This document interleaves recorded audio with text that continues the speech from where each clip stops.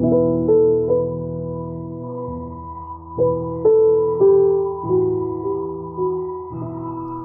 October 3rd, 2022. This is a special edition of Roqe.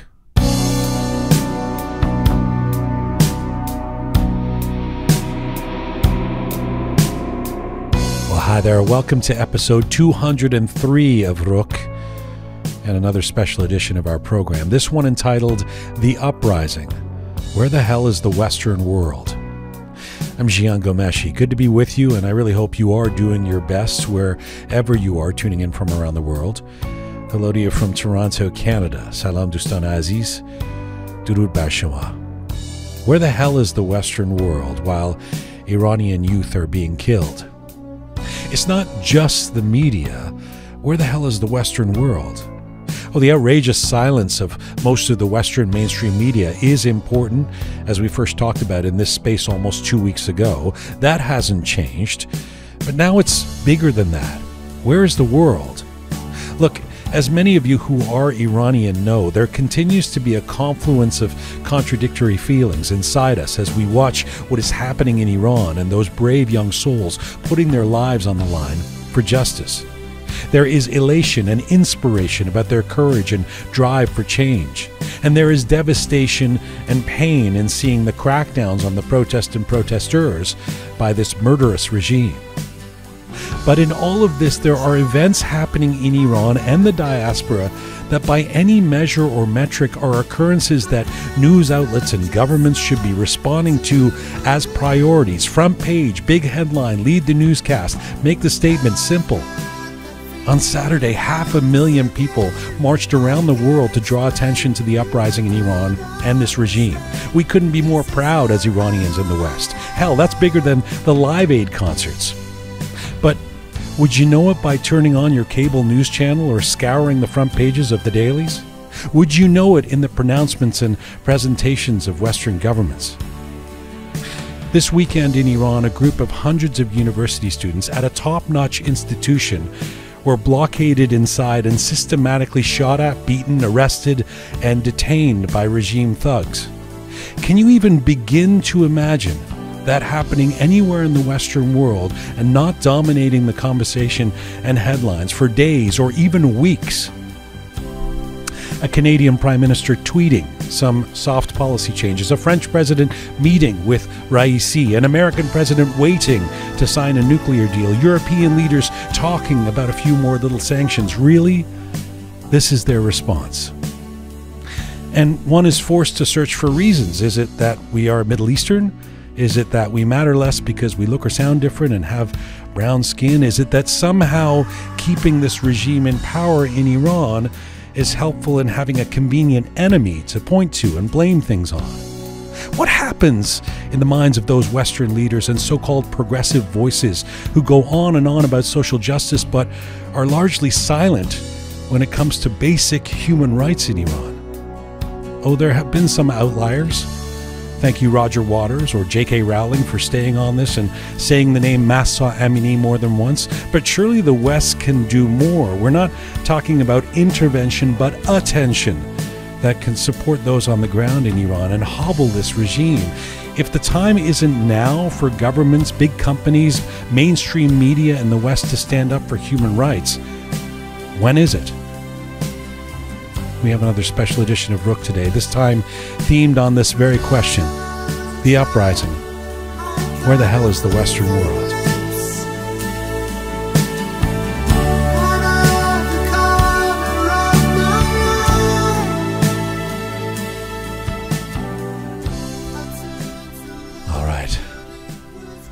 Over the next couple of hours, we're going to be joined by voices from across the diaspora on this special edition. Dr. Mehrzad Boroujerdi is going to be joining me, the professor and author. He's in Los Angeles. Kayhan London editor Nazenin Ansari in London, England. Musician and activist Arash Sobhani in New York City.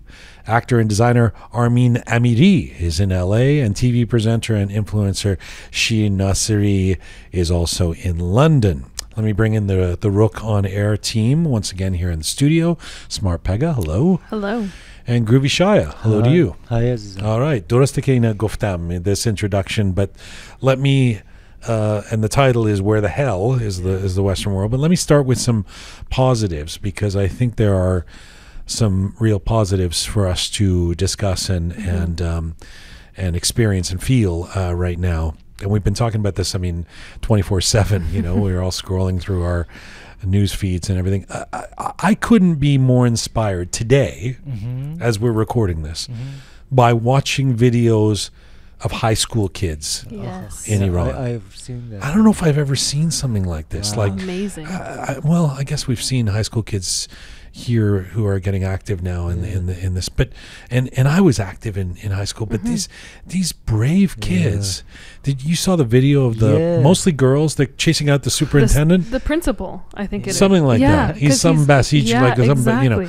and it's just like a movie. I was going to say it was like a happy ending of a Disney cartoon. It's just the collective awareness of these young high school students in Iran going up against their superintendent, their principal, surely knowing there could be consequences, and somehow understanding, like wisdom gained through centuries of revolutions, or uprisings, that the collective are stronger than the together we are strong. So there's like a bunch of them together. It's just incredible. They're these are children of the revolution. They were born in the 21st century into an Islamic Republic of Iran, and there they are. Fuck you, taking off their hijabs, chasing the guy down, going, no, we're not going to stand for this anymore.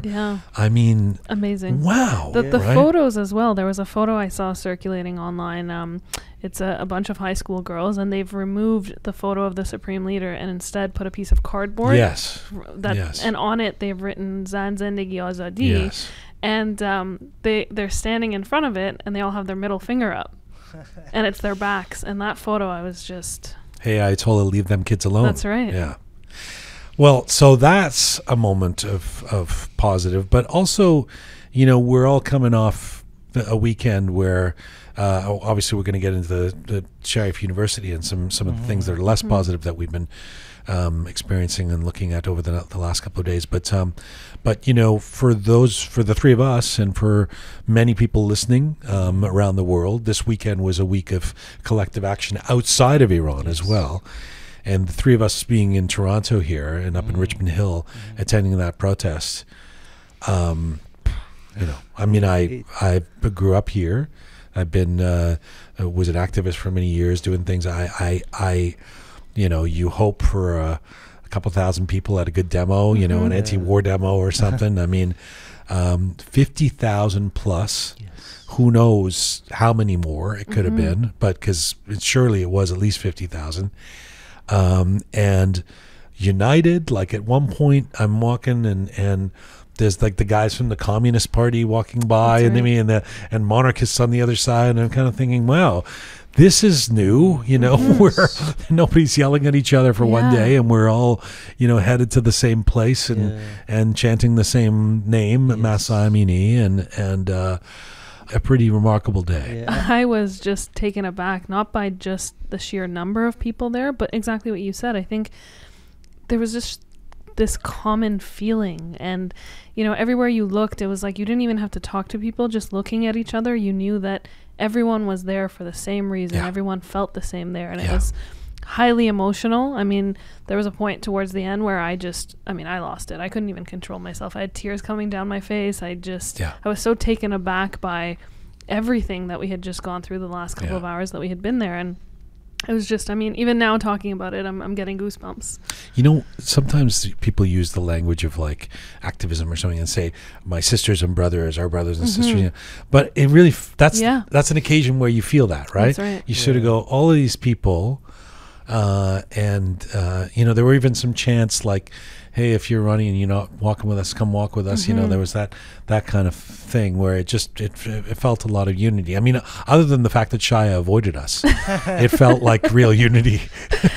I came with a couple of my Canadian friends, and also it's interesting, I didn't tell them. They knew of this rally, and they reached out to me and they wanted to join us. What was their impression?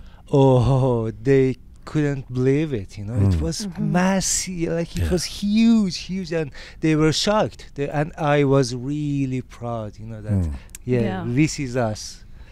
And just a couple of snapshots from the day. I mean, you know, this was happening around the world, and we'll talk to a couple of people who, I know Armin Amiri, and I think actually Dr. Boroujerdi was they were at the Los Angeles protests.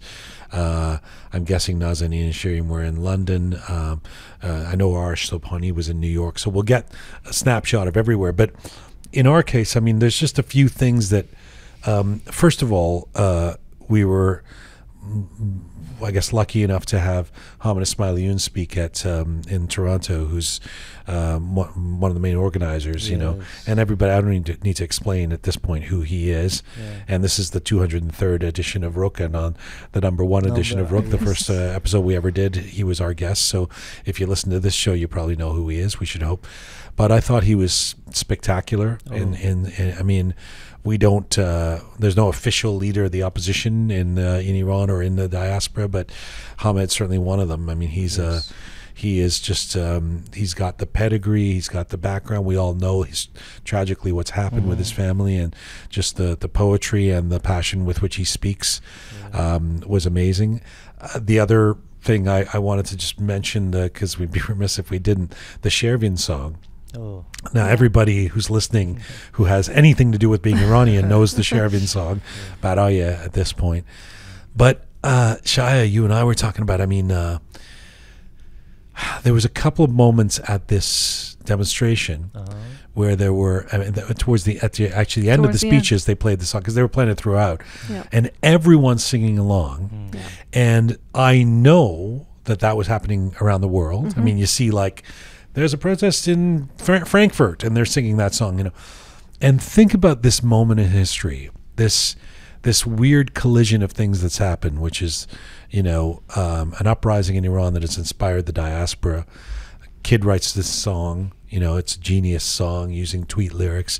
Kid gets arrested, which the song has gone viral. It goes double viral. There's probably no Iranian in the world, you know, at least anyone who's got some social conscience or aware or whatever, you know, that doesn't know this song and is singing along to it. And it didn't exist a week ago. I mean, that's the 21st century. The song didn't exist, you know, or maybe a week and a half ago, right? I don't know when he wrote it, but he recorded it like last week or something. I mean, what you're saying about this being the same across different cities and from one end of the world to the other. I was talking to my best friend who lives in Boston, and I was telling her, you know, on Saturday, this is how the demonstration went, and how was it in Boston? We were just kind of comparing notes, so to speak.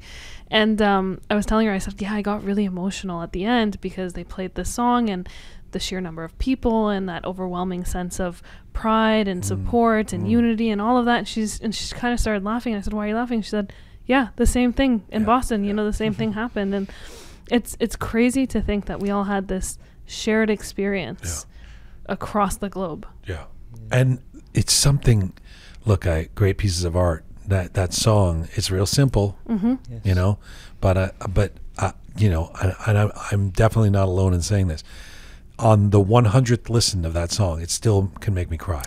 It's just something about the way that it was created, the lyrics, the way he sings it, and what it means now, which transcends everything. I mean, it's especially at the end when he says "Baraye Azadi." When he goes off. It goes to the falsetto. Someone sent me a link that Seda Sima, the national TV in Iran, actually they made another version of Boroujerdi, but but it was so funny. Wait a minute, isn't that they can't play Boroujerdi? No, they can't play Boroujerdi, but like they changed the thing, like Boroujerdi Ayatollah Bahjat. Oh my God! Wow, it was funny. Boroujerdi Shohadai Fulan Boroujerdi. Really? Oh yeah. I will send it. Oh, please, Well, and by the way, I mean, in the interim, it's kind of we don't know what's happening with Shervin, right? He's been arrested, and actually, his friend posted a video today, and there was some I mean, there's all this conversation surrounding it, but his friend, or I guess they work together on music. I'm not sure who this gentleman is, but he came and he said that I need to clarify a couple of things. We've heard bits and pieces, and I just want to let you all know that nobody detained Shervin. He actually went himself after he received a phone call asking to come in or something along those lines. And so now a lot of people are saying, well, what's this video about? Is this individual under pressure to say this, or is this for real? Okay. Yeah, let's wait and see where this is all going. But also, Shervin's Instagram has disappeared from what I heard. So I don't think that's voluntary on Shervin's part. I've decided to, disappear. I don't think that's it's yes. Yeah, and also I wanted to say that they arrested Sirvan Khosravi and Zanyar Khosravi. Explain. Yeah, they are a very famous musician in Iran, and like Brian Adams actually tweeted. Yes, he did. That's right. Yeah. And so it's really ridiculous that. Yeah, and that's the flip side of where things are at.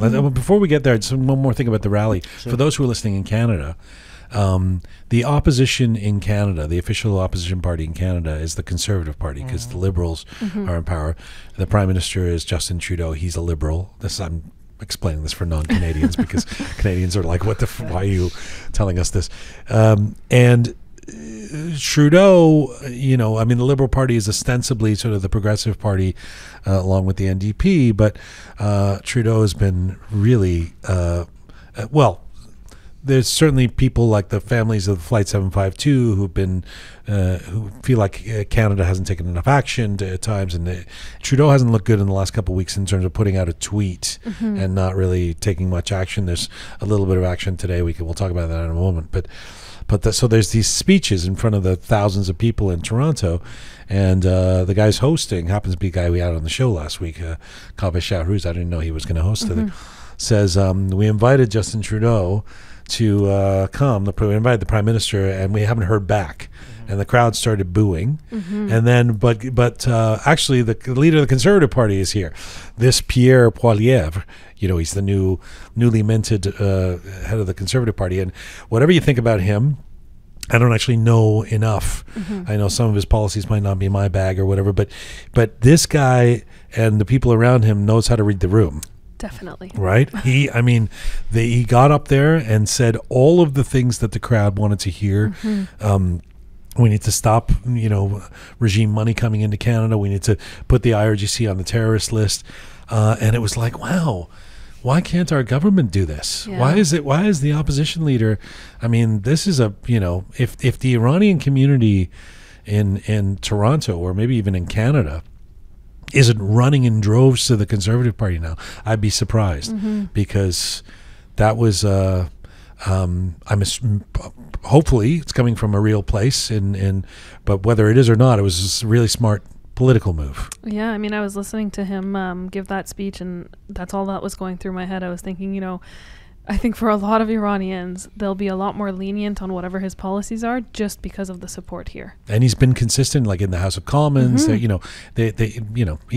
anyway.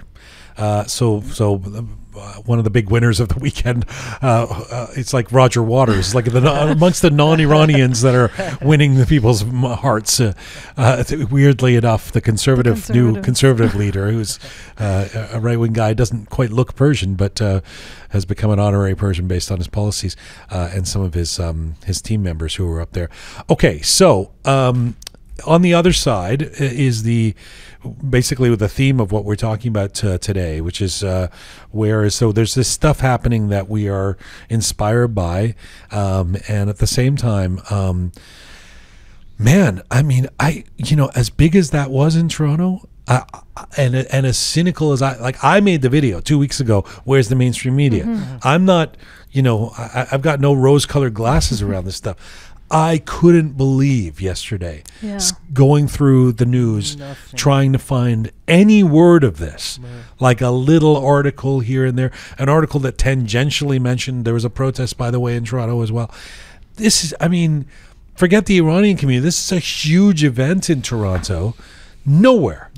If you're not on Persian social media and, you know, on all of our Instagram and WhatsApp feeds that we're getting everything sent to us, would you know that there was 25,000 people in LA? Nope. Nope. Not anywhere. Would you know that there was a massive crowd, disproportionately massive given the population there, in New York, and so on and so on and so on, right around the world? Really weird. Yeah. Really weird. And as I said in the intro, between that and the seeming quiescence of you know, governments and leaders around the world who kind of, you know, almost feels like today there was some action and it feels like they've been goaded into, okay, I got to make a statement. Biden made a statement, but it's weird, right? I mean, if this was happening somewhere else, this Sharif University thing yesterday, you want to describe what happened yesterday for people who, I mean, in case somebody hasn't been, you know, glued to their, you know, news feed in social media? The simplest of ways that I can put it is to compare and say it's as if, hypothetically, a university like Harvard or MIT was all of a sudden stormed by some sort of, I don't know, guerrilla army or something along those sorts. With the students inside. With the students inside. A state-sponsored guerrilla army, right? Yeah. Students are basically blockaded inside. And I mean, just that alone, without even going any further, that would be news, breaking news across the world for days and days on end. And nothing. I mean, this is happening right now in Iran, and we have no coverage. I mean, if you're on Persian Twitter, or if you have an Iranian friend who posts something, sure, you might have seen something coming out of, you know, their Instagram posts and shares and tweets coming outside of, or coming from Iran. But that's it. No global coverage, no breaking news. The coverage. Where are these leaders who are so involved in human rights? And you know, you don't want to come out and say, "Oh my God," you know. I mean, like I say, there's been a couple of tweets today and stuff. And it just feels like some policy advisor is going, "Sir, you should probably say something," you know. But I just feel like the reaction would be more visceral somewhere else in the world. I mean, we know Iran's not the most popular place in the world still, and Iranians, there's stereotypes, there's negative generalizations and stuff. Maybe that plays into it, but you kind of have this, I don't know, this illusion maybe that because the Iranian diaspora is so educated and, you know, contributes so much as in immigrant communities in places like Canada and the US and England, that will be valued, you know. And that's the thing. That's why it's so hard not to be disappointed when you see the lack of attention to what's going on. I mean, if you were to compare it to other global conflicts, and I don't know, let's talk about the most recent Russia-Ukraine conflict, for example. I was actually so upset about this that I wanted to take a look at it and see if there was any statistics on this. And sure enough, I found that there was recently a study done by Reuters Institute. And so what they did was they did a poll across 5 different countries, US, UK, Germany, Poland, and Brazil, and asked the general public if they felt that the media was doing a good job of staying up to date with the conflict. And 47 to 65% of the population in those 5 countries said that they felt the media was doing a good job. And when I look at that and I compare that to what's going on right now with Iran and the lack of attention, the lack of coverage, and just imagining what it would be like to talk to the Iranian diaspora and ask them that same question about what's going on in Iran. No, I like, first of all, they're different. Let's put it out there in case somebody comes and says, well, Russia launched a war and has nuclear weapons. Well, you know, okay, you know, but we're talking about a crisis happening somewhere in the world that's leading to the loss of mass amounts of life and the crackdown and all that. I know, because of watching the news and for the last few months, I know different regions of Ukraine. I can recount all kinds of speeches from Zelensky. You know, I know inspirational moments. I know when they pushed back in Kyiv, and then I know to say Kyiv instead of Kiev. I know, you know, I mean, I know a lot, and we should, good, yes. You know, we should, and I want to hear more about what's happening in Russia, and I want to, and that's really great. But yeah, I mean, if we were getting 20% of the coverage of Ukraine, I would be thrilled. You know, or the kind of global. And the thing is that, you know, global leaders can set agendas, right? I mean, and so can big corporations. I mean, if the heads of major corporations and influential leaders around the world started going, the most important thing right now is there's a dictator named Khamenei, and this guy is slaughtering students. The world will be waking up to this. That's simply not happening, right? Sorry, I stepped on your statistic. Do you have more statistics? No. That was the big one. But yeah, I mean, in reference to what you just said, even the universities, I think, and I know there was that big call to academics and the academic community today to really step up. And I think, I hope we start to see that coming out of at least the universities. What do you make of this, Shaya? About the media or the Sharif thing? No, well, anything that we're talking about. Yeah, I want to say, like, the Sharif incident, unfortunately, it happens a lot in Iran. Like, when I was in university, I've experienced several times that, like, Basij attacked. We get scared, like, what the hell, what's happening here? But this time, the difference this time is, like, they literally shoot at them, and it's I'm not sure anyone was killed, but the shots were heard. Yeah, definitely people beaten, definitely people arrested, definitely people detained. Yeah, definitely people freaked out and running, and it's so we don't know if people were killed. We don't know but it's a very scary situation. I mean, because I've experienced, like, not this, but like less than this. It was really a scary situation. Like, you get hostage in university and they attack you. So today, again, just in case we're accused of not by some government leader that so today the European some governments in Europe are talking about proposing sanctions, additional sanctions. Yeah. Biden made put out a statement. Yes, Biden put out a statement after 17 days, I think.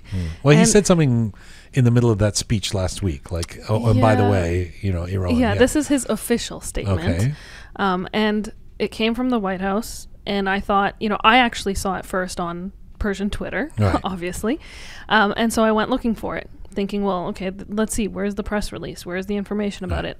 And for the president of the United States to make a statement and for someone to have to go digging for it, I mean, how well, maybe it hasn't made it through to the wires yet. I mean, maybe we don't have the carrier pigeons haven't dropped it off to the something like that. It must be. The thing is, great that he made a statement. Yeah. Great that we need that. Thank you. But I do fear that that's something that the Iranian community will all people will pass it along to each other in Persian Twitter, and the broader community doesn't. Yeah. Well, that's exactly what I was getting at. I mean, I saw it immediately on Persian Twitter, but then when I went to go look for it online and go through, other media outlets and see where, if anyone else had looked at this or made a comment about it or anything, nothing. Yeah. I mean, I went through all of the White House channels. So like Instagram, Facebook, Twitter, all of that, nothing. It's not there. No, it's not. It wasn't on any of those when it was initially released.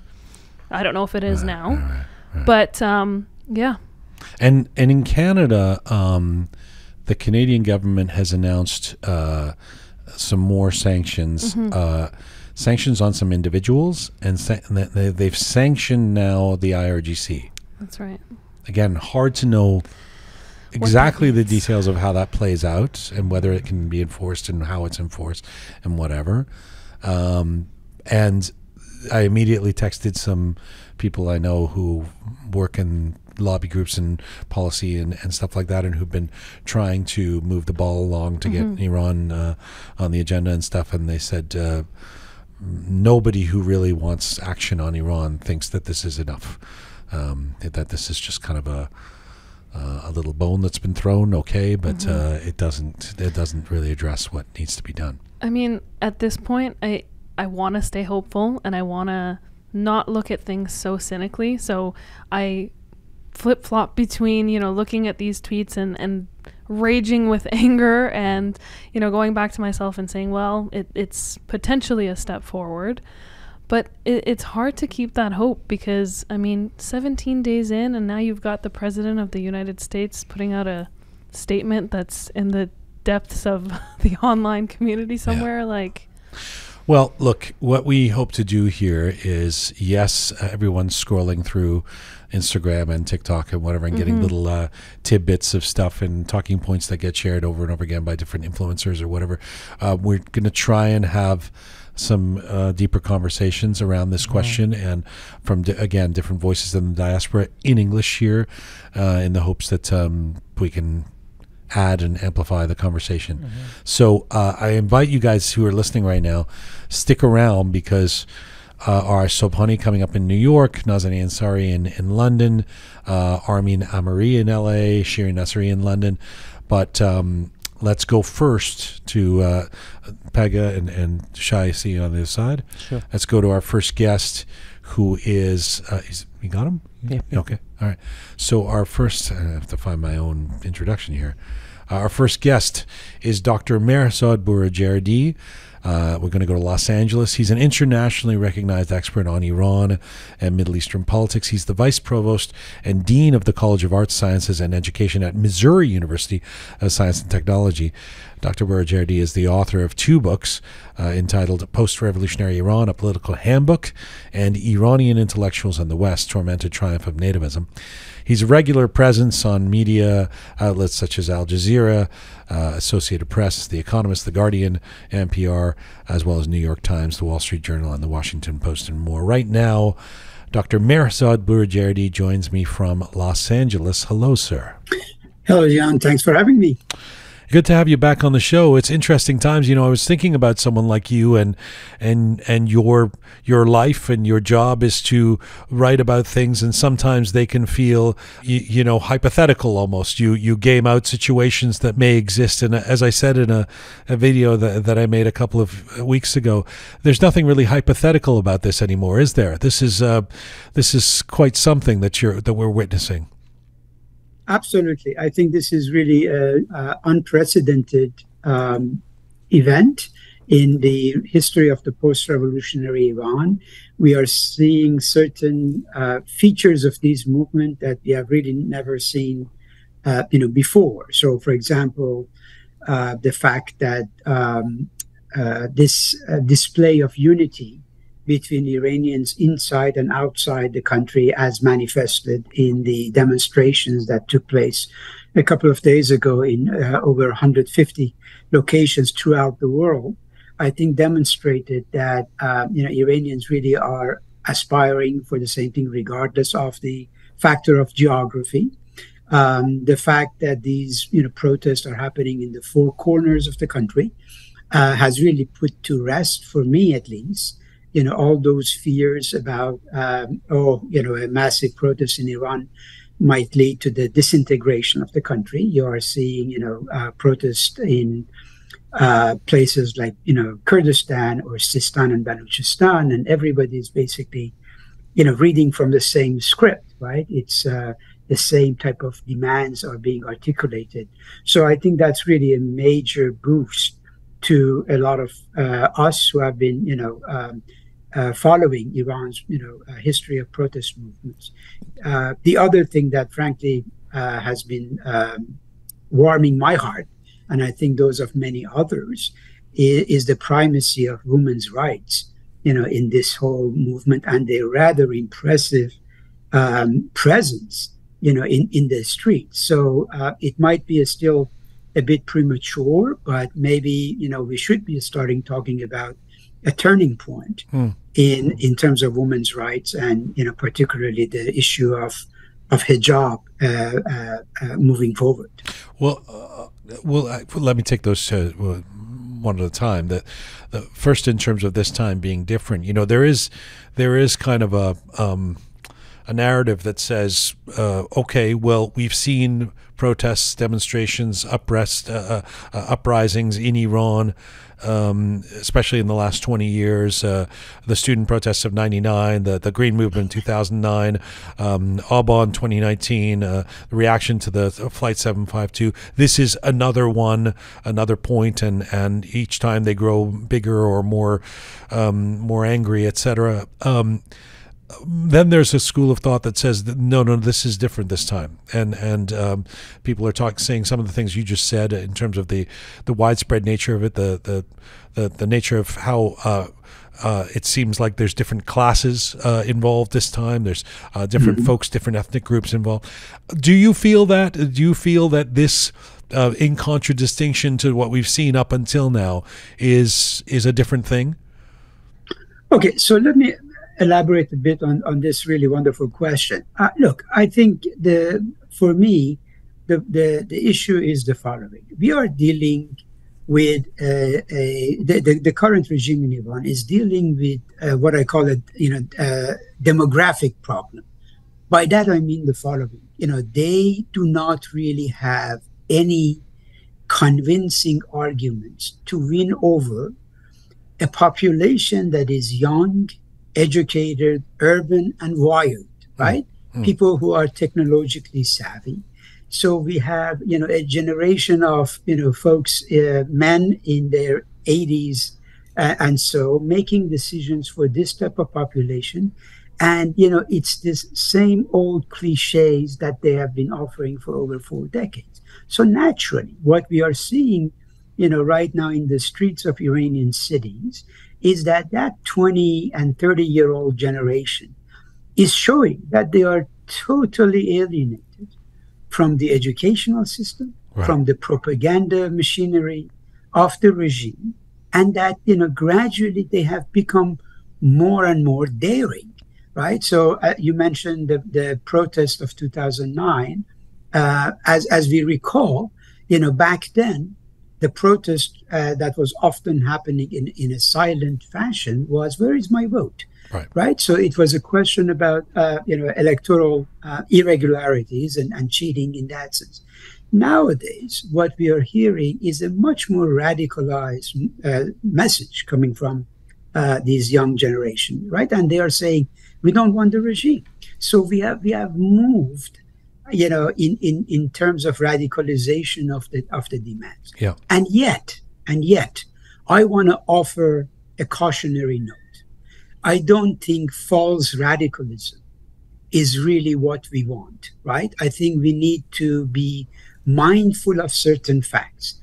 I disagree with colleagues who think Iran is on the verge of a revolution. I don't see that, frankly. You don't? Look, I don't, and I explain why. As a student of, comparative politics, when I look at revolutionary situations around the world, there are certain prerequisites. There are certain things that need to happen, which we still do not see in Iran, and therefore makes me reluctant to label the current situation as a revolutionary moment.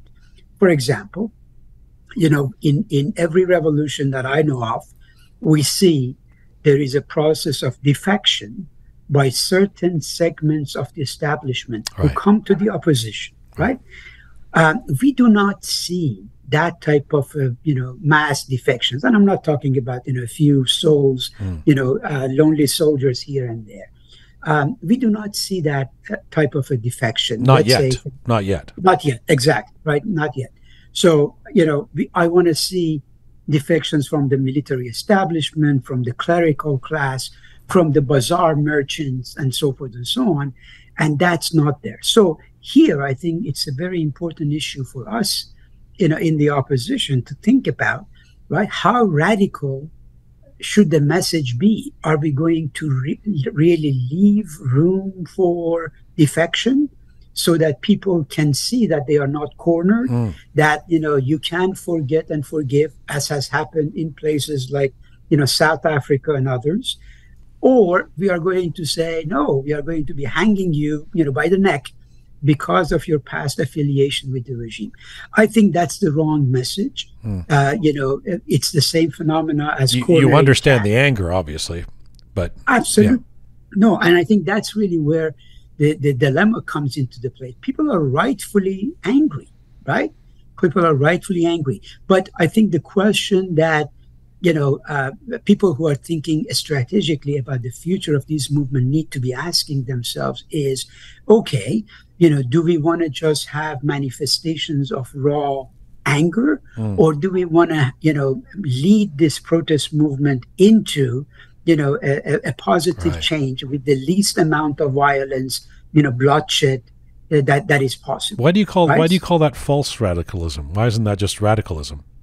Right, because I think right now, again, the anger has led to a lot of radical sentiments in the country, but.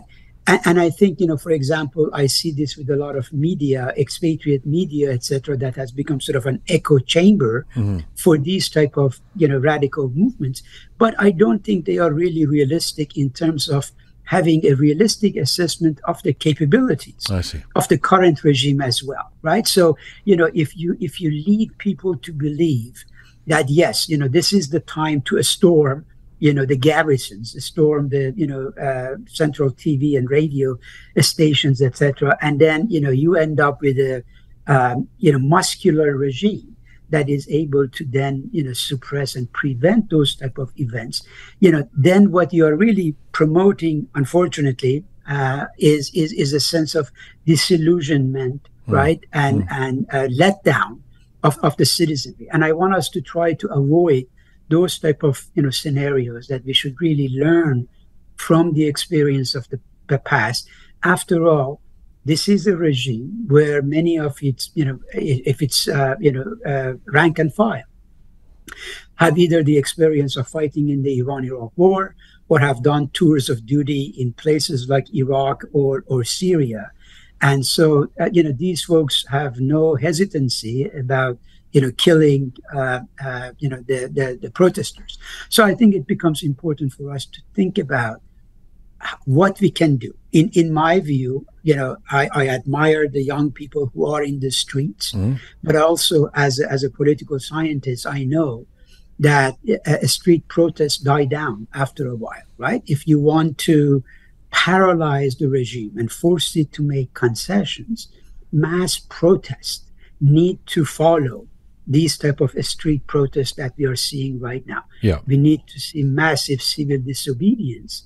You need to see the bazaar merchants closing the doors of their shops. Absolutely. University students, oil workers, and others coming to the scene. Okay. You said that one of the things you would need to see is defections from the military, etc. What else do you need to see? So I hear you that on the economic crippling of the country, and I mean, not that it isn't economically crippled in some way already, but I guess even in our own history, if we look at 1978, 79, it was the strikes that really enabled a lot of what became a revolution, right? Sure, absolutely, yes. And during the Shah's time, certainly, the strike by the oil workers is really what broke the camel's back, right? So that was central in terms of depriving the state of a important source of resources, etc. Look, Jian, I think we have to keep certain things in mind because of this changing scene that we have seen after the revolution. When we look now in terms of the composition of the labor force, we see, unfortunately, because a lot of factories have been closed down, right? We have a sort of a labor force that is predominantly in small workshops of 10, 20, 15 type of people, rather than these massive, factories that used to operate under the Shah. So we need to keep that in mind. We need to understand that, at a time when people suffer rather seriously from economic, problems, a street protest is not going to be sustainable for too long. We are into week 3 of these things. Right. But my question is, will we be able to sustain this, 3 months? Right. 6 months. But I mean, they're certainly growing at the universities and high schools. Watching the videos today, it's really amazing stuff to see happening. What do you think is holding back that kind of mass action as you talk about it? Is it fear, or I mean, one would like to think that there's certainly a will on the part of the majority of Iranians to get rid of this regime. What is holding that kind of action back at this stage?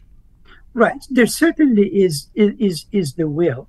but again, if I could put on my hat as sort of a sort of an objective analyst, look, another prerequisite for a revolution in a country like Iran of 84 million or so is that you need to really have millions of people come into the streets, right? A current protest in tens of thousands, right, is still not tipping the scale as needed. Look, here is the danger that I see. If the regime resorts to using brute force, right, which has been its trademark, absolute trademark and playbook, right? Unfortunately, as that repression will certainly lead to a reduction in the size of the crowds, right? We want the middle class in Iran to have a presence in the streets, in these demonstrations. So whereas the regime is very much likely to resort to this violence, I think we should be mindful of how we can expand this strategy of civil disobedience rather than resorting to mutual violence, right? So, for example, when I see Iranians outside the country trying to attack Iranian embassies, that's not an action that I approve of. Look, the Iranian regime gave a black eye to the whole country by its hostage taking and taking over of embassies.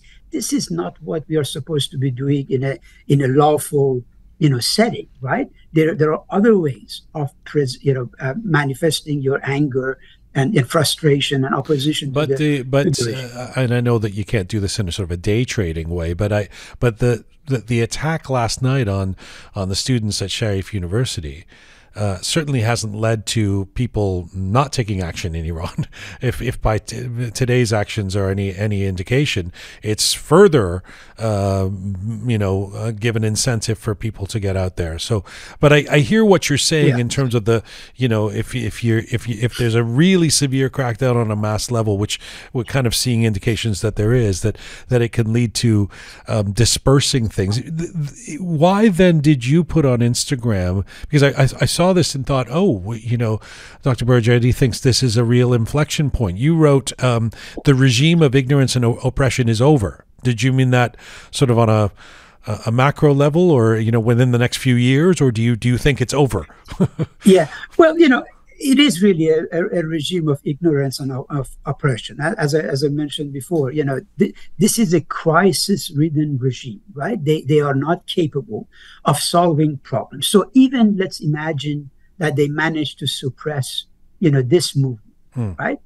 6 months from now, another wave of protests will erupt, right? Why? Because the fundamental problems of the country are not being addressed. And this is not a regime that is capable of addressing those issues, right? They are not in the concession mood, if you wish. And perhaps the health of the supreme leader, their worries about the transition, etc., is fueling this sense of we are not going to give concessions at this moment, because if we do, the opposition is going to become even more aggressive, right? But so they are resorting to what they did like last night at Sharif University, which only makes the people angrier and also leads to further defection from the regime, right? So I think this is the fundamental problem that the Islamic Republic is facing right now. You do not have the winning arguments to win over the hearts and minds. Therefore, you resort to violence, right? And violence is subject to the law of diminishing return, right? There comes a point where the citizenry is no longer afraid, right, of that type of repression and the radicalization. Which, to a certain extent, we're there. I mean, we interviewed people on the ground, demonstrators last week, and these brave young women and men were saying, "I'm willing to die. I'm at that point. I take off my hijab and I go in front of them, and whatever will happen will happen. I want freedom." Right. And again, I think rightfully so. What we have seen, right, over the course of particularly the last decade, is that we saw that this solution of presented by the reformists within the regime, right, gradual, incremental change has not worked, right? Look what happened over the last 2 years, right? We had the lowest percentage of participation in the Majlis election, right, in 2020. Yeah. And then, in the presidential election last year in 2021, where everything again was handpicked so that Mr. Raisi could emerge victorious. Yeah. Or imagine right now, right, the leading two candidates who are being mentioned as successors to Mr. Khamenei are either his son or Mr. Raisi. Neither one of these folks has any type of political capital, right, with the citizenry. So imagine even, if they survive this round, which they very much might still do, right? Because I think when we look at revolutions, remember, it's not just the wishes of the opposition, but also the capabilities of the ruling class, right? And I think that's where, we need to, keep this in mind. But as I said, let's imagine that they even survive this one, okay? The frequency of protests is picking up, right, in Iran. Yes. Every time it's a different, topic. Sometimes it's escalating, increasing the price of petroleum that led to the protests of, a few years ago. This time around, right, again, one of the nice features of this round of protests is that this is not protests that are economic in nature, right? People are asking for political demands, right? There is nothing economical in terms of what they're addressing. So political demands resonates with a lot of people, but in particular the middle class, right? The middle class, which, as we all know, democracy is built on the shoulders of the middle class. Right. So an Iranian middle class that has been suffering, their standards of living has been diminishing, right, by the day over the last 4 decades. We need to keep these folks engaged. We need to have them, have that say, be present, allow their kids to attend, these protests, etc., rather than wanting to keep them in the house, due to fear about what the regime might be doing. And you make such a great point. I mean, we were talking earlier about these incredible scenes of high school students, young high school girls, chasing out, their principals, their people running the school, etc., showing defiance. And your point is it's a simple one, but it's profound, which is that these aging male mullahs running the country have literally have nothing to offer that would be attractive to a high school kid in Iran who is tapped into what's happening around the world, right? Is tapped into the internet and seeing the way kids live. People are conducting their lives everywhere else. So that's very, very powerful. Look, let me get to the theme of today's episode before I let you go, because that's one of the reasons we brought you on. I mean, when I have you here, I want to ask you so much. Sure. But in this case, I know you're currently in California, and you actually attended the big demonstration in Los Angeles on the weekend. Right. And I know about that demonstration because I'm following people and friends in social media who are posting about it.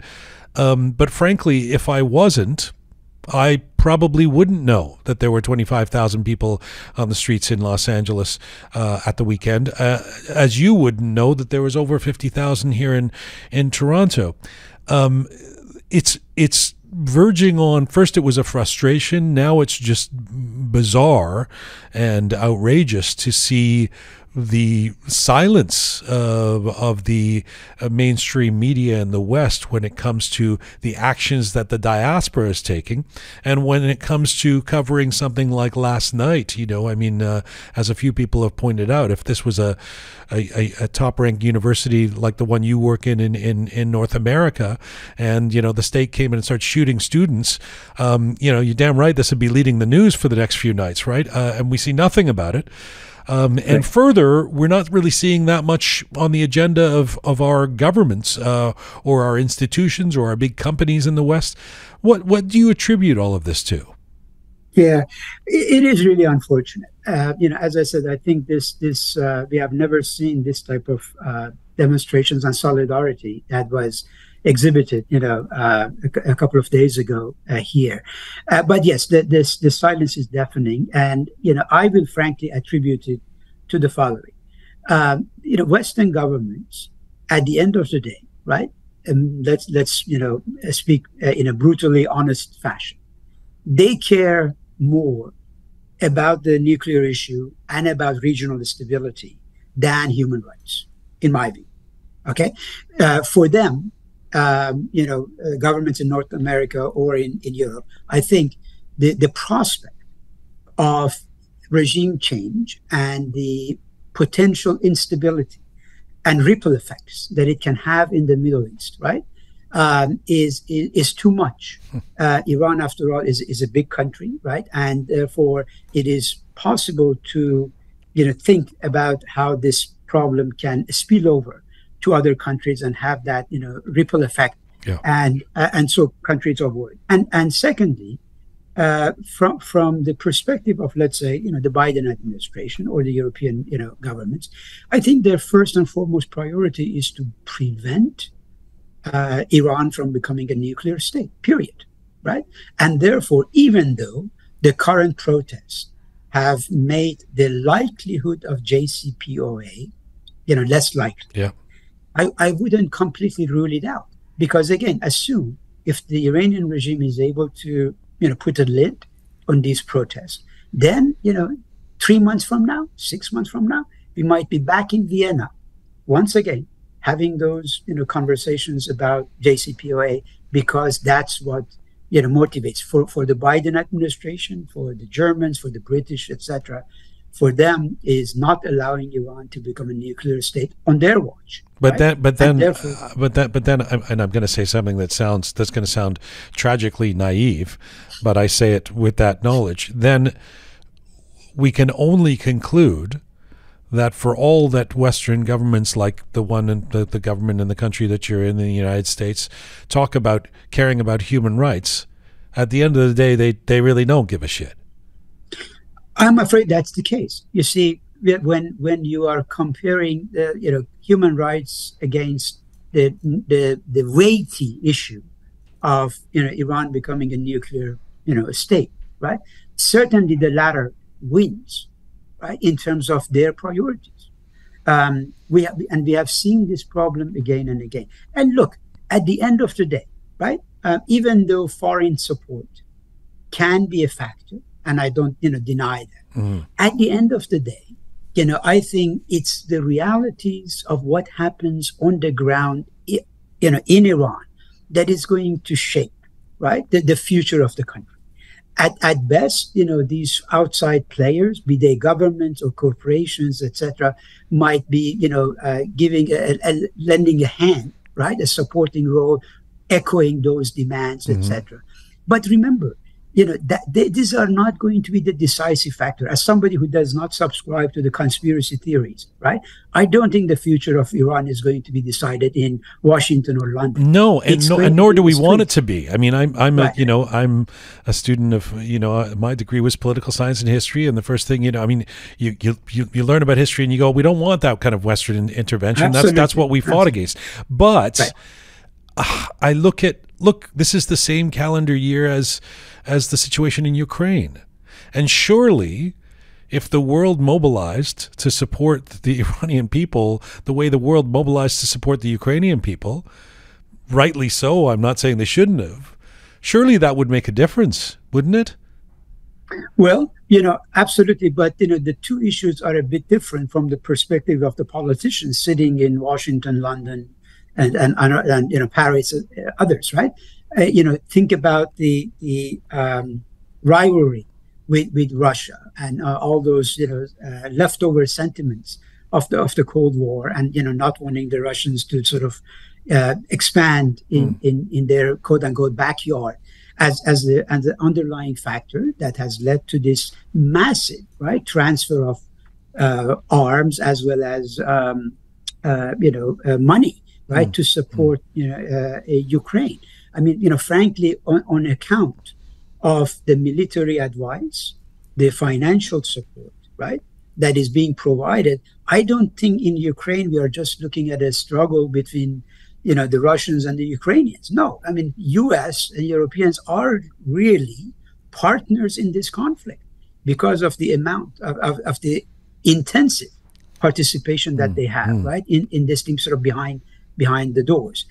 In Iran, we don't see that, right? And I don't think this thing really rises to the level of significance as mentioned. Besides, Jian, keep this factor in mind. I was mentioning the point about worries about ripple effects and instability in the region.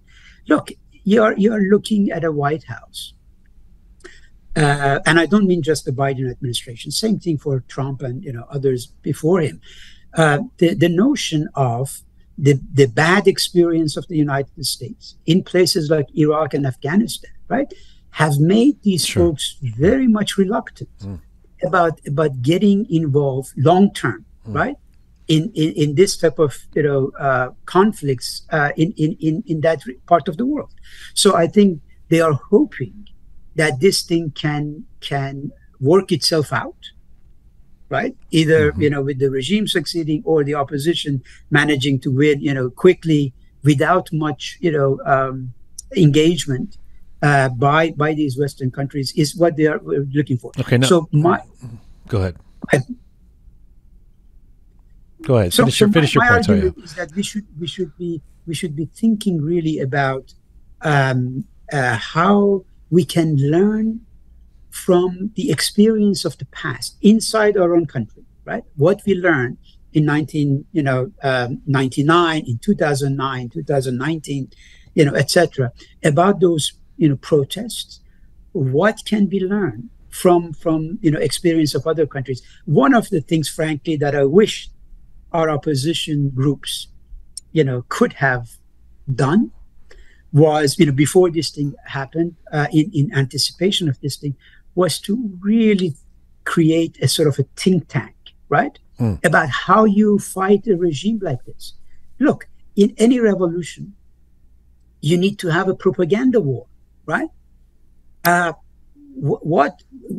were those intellectual elites of us, political activists, that really had, studied the ABCs, right, of psychological warfare, of trying to see at a moment like this, how do you go in terms of approaching foreign governments, foreign corporations, media, as you pointed out, right?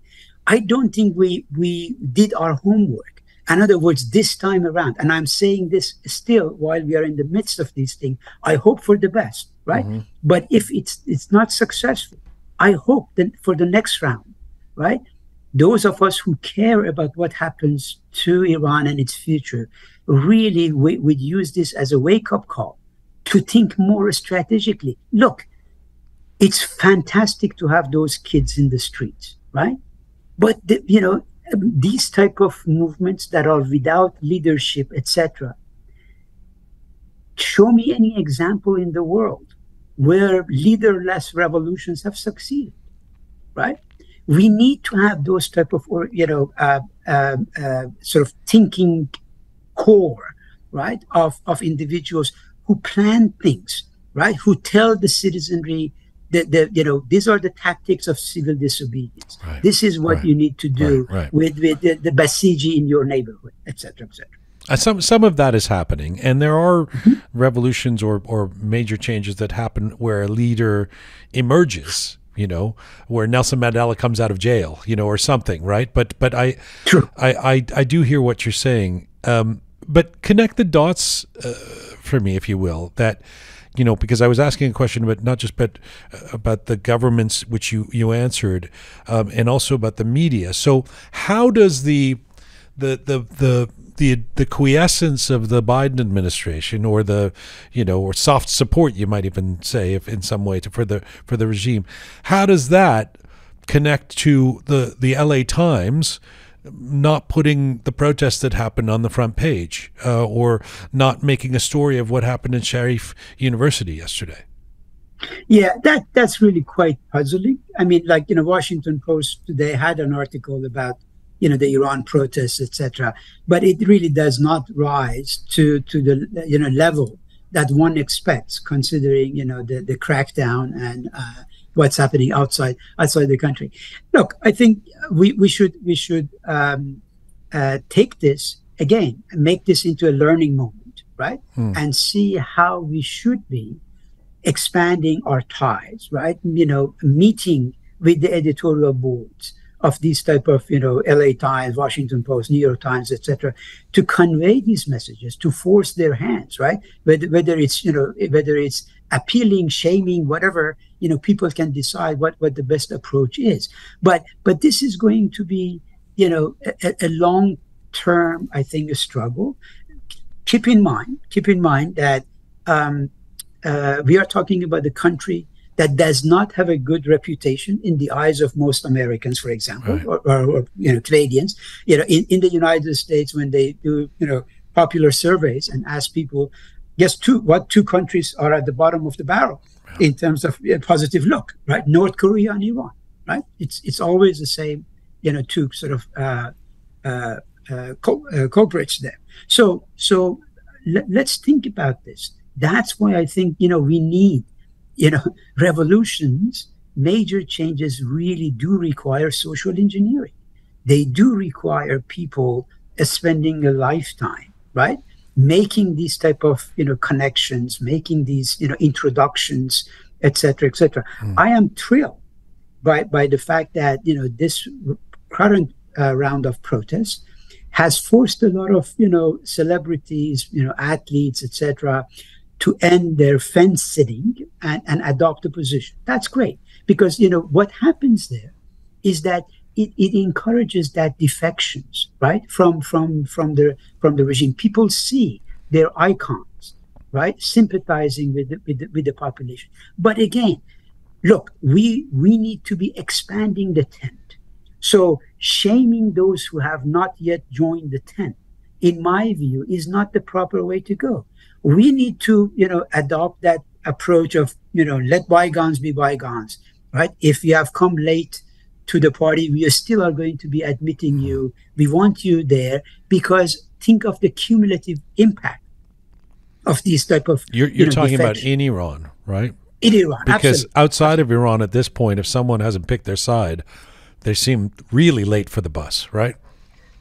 It seems like, because I think, the handwriting is on the wall, right? It's crystal clear what we are dealing with. This is not, an isolated episode, right? We are seeing, as I said, waves and waves of protest. And Iran, I think, as a student of social sciences, one thing that I have learned is that in predicting the future of Iran, one really needs to adopt a humble outlook. Iran is very hard to predict, right? We didn't expect the 1979 revolution. We did not expect the Iran-Iraq war, the hostage crisis, Khatami's victory in 1997, and all those things, right? And the current waves of protest that are rocking the country right now. So those things, I would say, should humble any analyst in terms of predicting what the future of Iran is. Deterministic approaches are something that we need to avoid. I like to have that optimism of will combined with the pessimism of intellect, right? To think about what can go wrong, what may go wrong, and what lessons do we learn for the next round. It's something I've been saying, and I almost feel I have some trepidation about vocalizing it, because I don't want people to be upset at me for raining on the parade or something. But I do at times feel like there's a delta between the enthusiasm that we're feeling in the diaspora for this moment, in thousands, revolution has come, and the reality of what seems to be happening in Iran, which is incredibly inspiring on one level, but at the same time doesn't quite feel like it's that inflection point. That's exactly my predicament as well, right? I do not want to send a discouraging note, but at the same time, I am also simultaneously worried. Are we going to be letting people down by promoting this sense of, as I said, false radicalism, only to see it being crushed once again? I think we have to be, realistic. Let's assess what the capabilities of the regime are, right? How can we bring about more, defection from within its ranks? How can we paralyze it, right? Through those civil disobedience, mass strikes, etc. What are the pain points for this regime that are important for us to touch upon, right? I mean, look, as we said at the beginning, I think the fact that the rights of women have occupied such a central position in this round of protests, I am really hoping that this will be part of the culture change that is going to happen in a male-dominated, right, culture. That men from now on will become much more sensitive to the demands of women.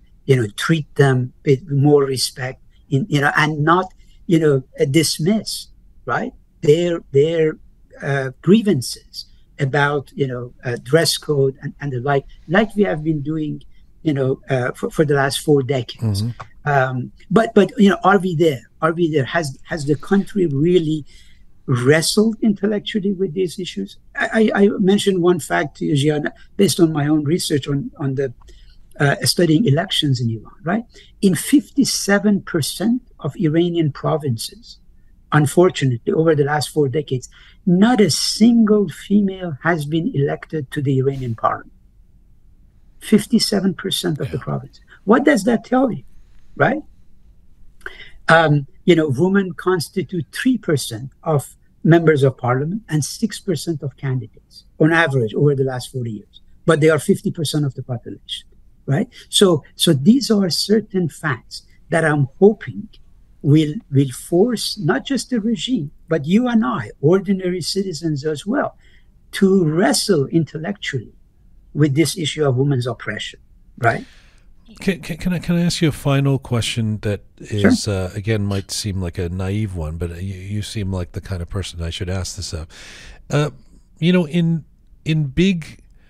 These days, in this current world, the greatest gatekeepers, the powerful entities in our world are a few huge international corporations, right? I mean, and we see that when they can tip the scales in social movements. So, whether it's the environment or LGBT movement, it's when Amazon or Google or Apple gets involved, it can make a really big difference.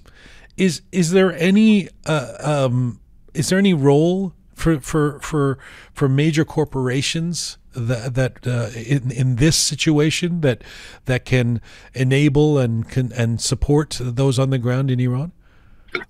Absolutely, and I hope more and more of them do so, right? I mean, if you are a telecom company, let's say, how can you be helping this cause in Iran, right? By facilitating, allowing the population other alternative to bypass the crackdown that we are seeing on the internet, in the country. Look, in many of these companies, right, we have, thousands of Iranian employees, right?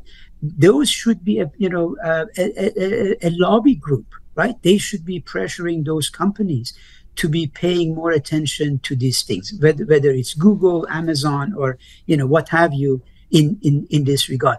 But, let's also keep in mind something here. This time around, right, I think we are also benefiting from the fact that the Iranian regime no longer has a monopoly over the media messaging, right? Thanks to these expatriate, TV, radio stations, etc. This message is getting back, to the country, yes. Right? And I think in many ways it's giving them a moral boost. It's encouraging them, yes. It's keeping them informed yes. about what's happening in the four corners of the country. Yes. So that's great, right? We have neutralized one of the traditional advantages of the regime in terms of having a monopoly over, the media. Sorry, and keeping them informed with what's happening outside the world too. I mean, that's why these. I mean, as I was asking those young people last week who we found in Iran, who are on the front lines there, they are aware that in London and in Los Angeles and in Toronto and Sydney that people are out on the streets supporting them. It means something to them.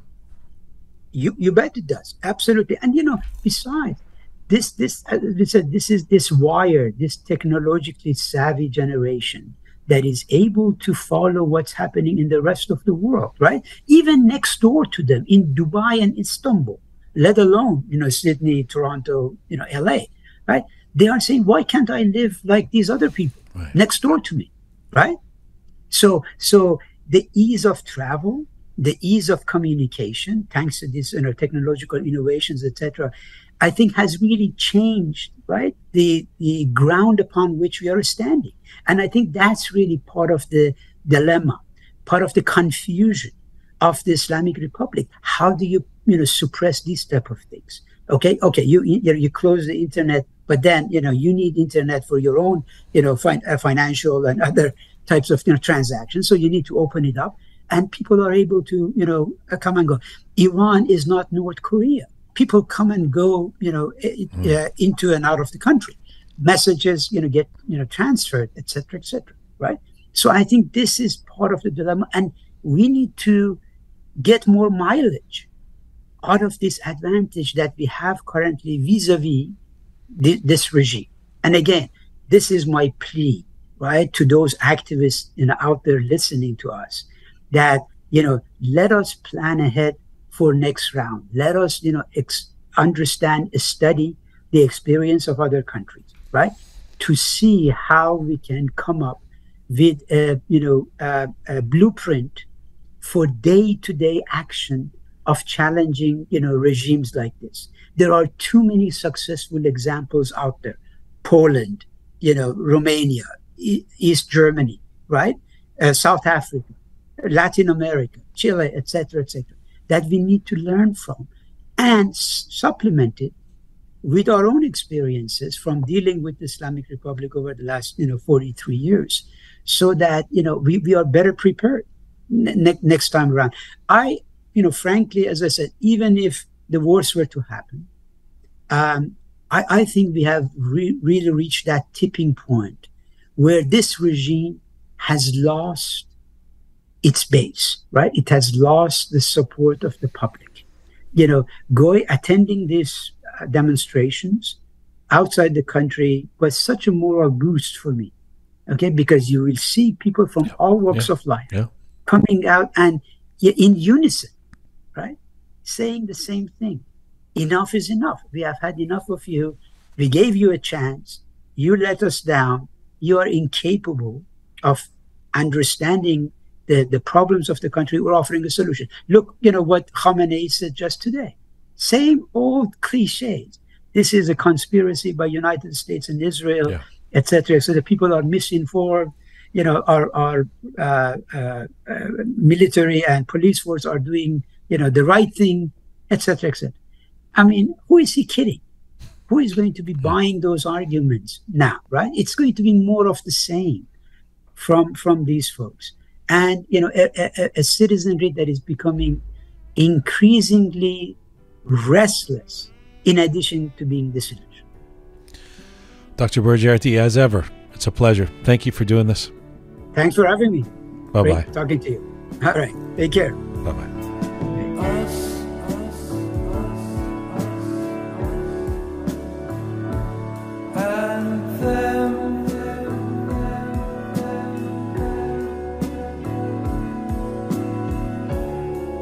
And after all, we're only ordinary men.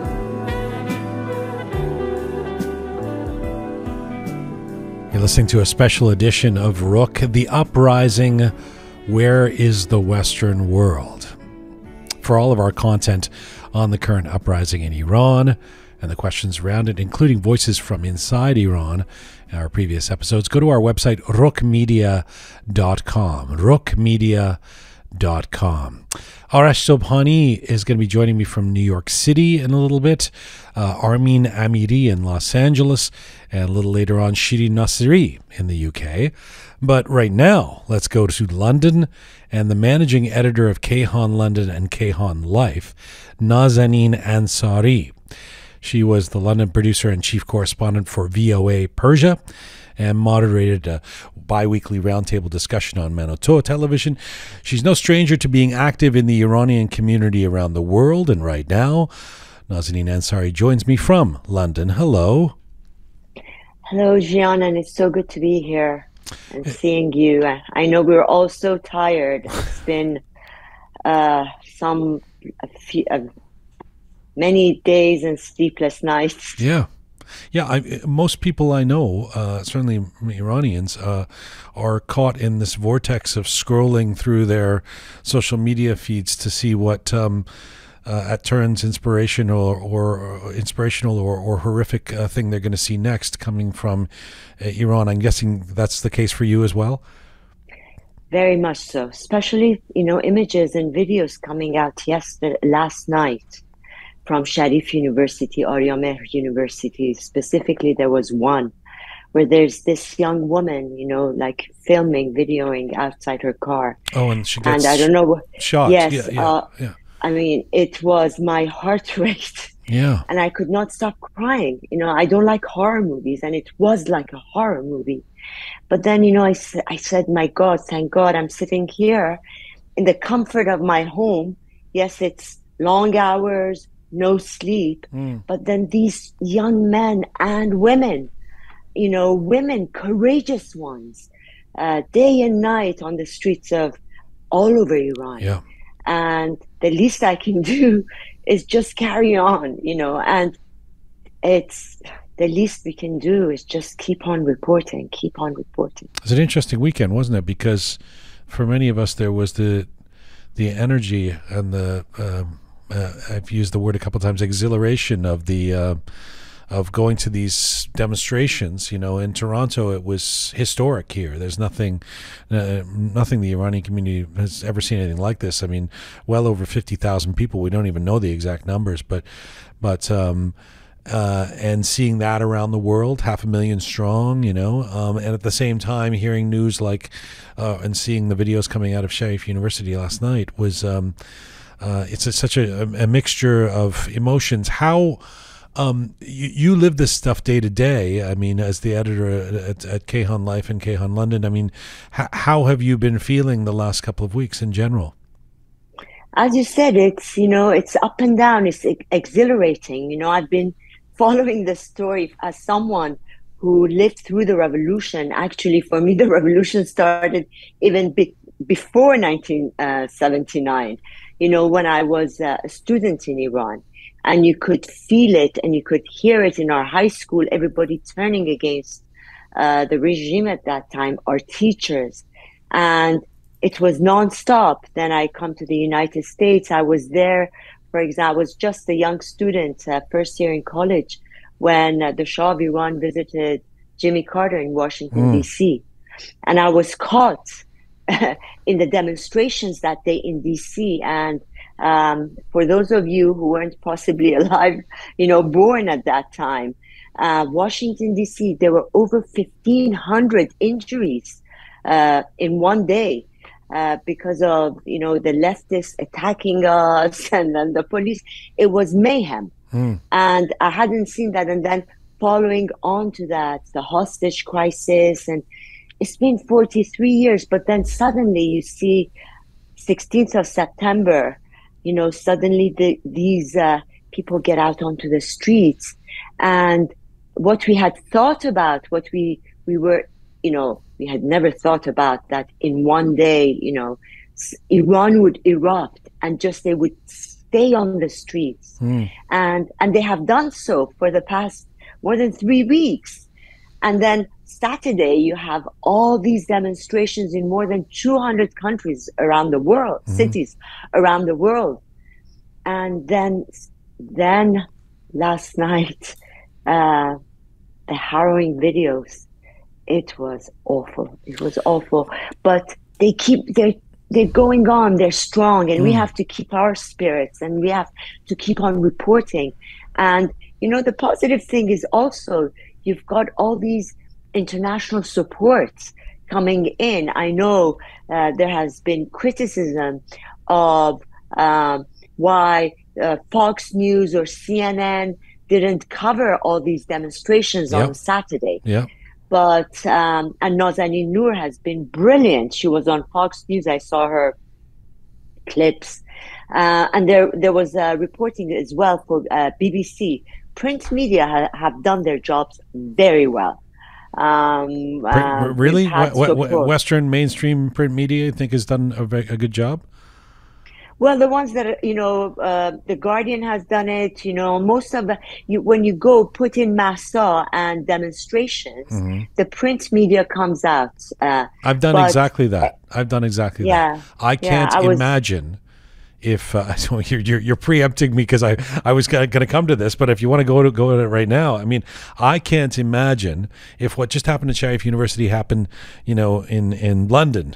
Or anywhere else in the world. I can't imagine that there'd be one article here and there. And if you put them all together over the last fortnight, there's a scattered number of them. But I mean, to me, it's absurd. I can't believe. I mean, we just we had a historic demonstration here in Toronto, not just for the Iranian community, for Toronto, 50,000 people or more. That's an event, and the media basically ignored it. I mean, how. That to me is... I didn't follow the Canadian media. But the U.S. media. The U.S. media, where is it? I'm talking not about the demonstrations on Saturday. Okay. But the entire situation in Iran, I'm following up. When you compare it to 2017 or 2019. Sure. We haven't seen that kind of coverage. We didn't see that kind of coverage.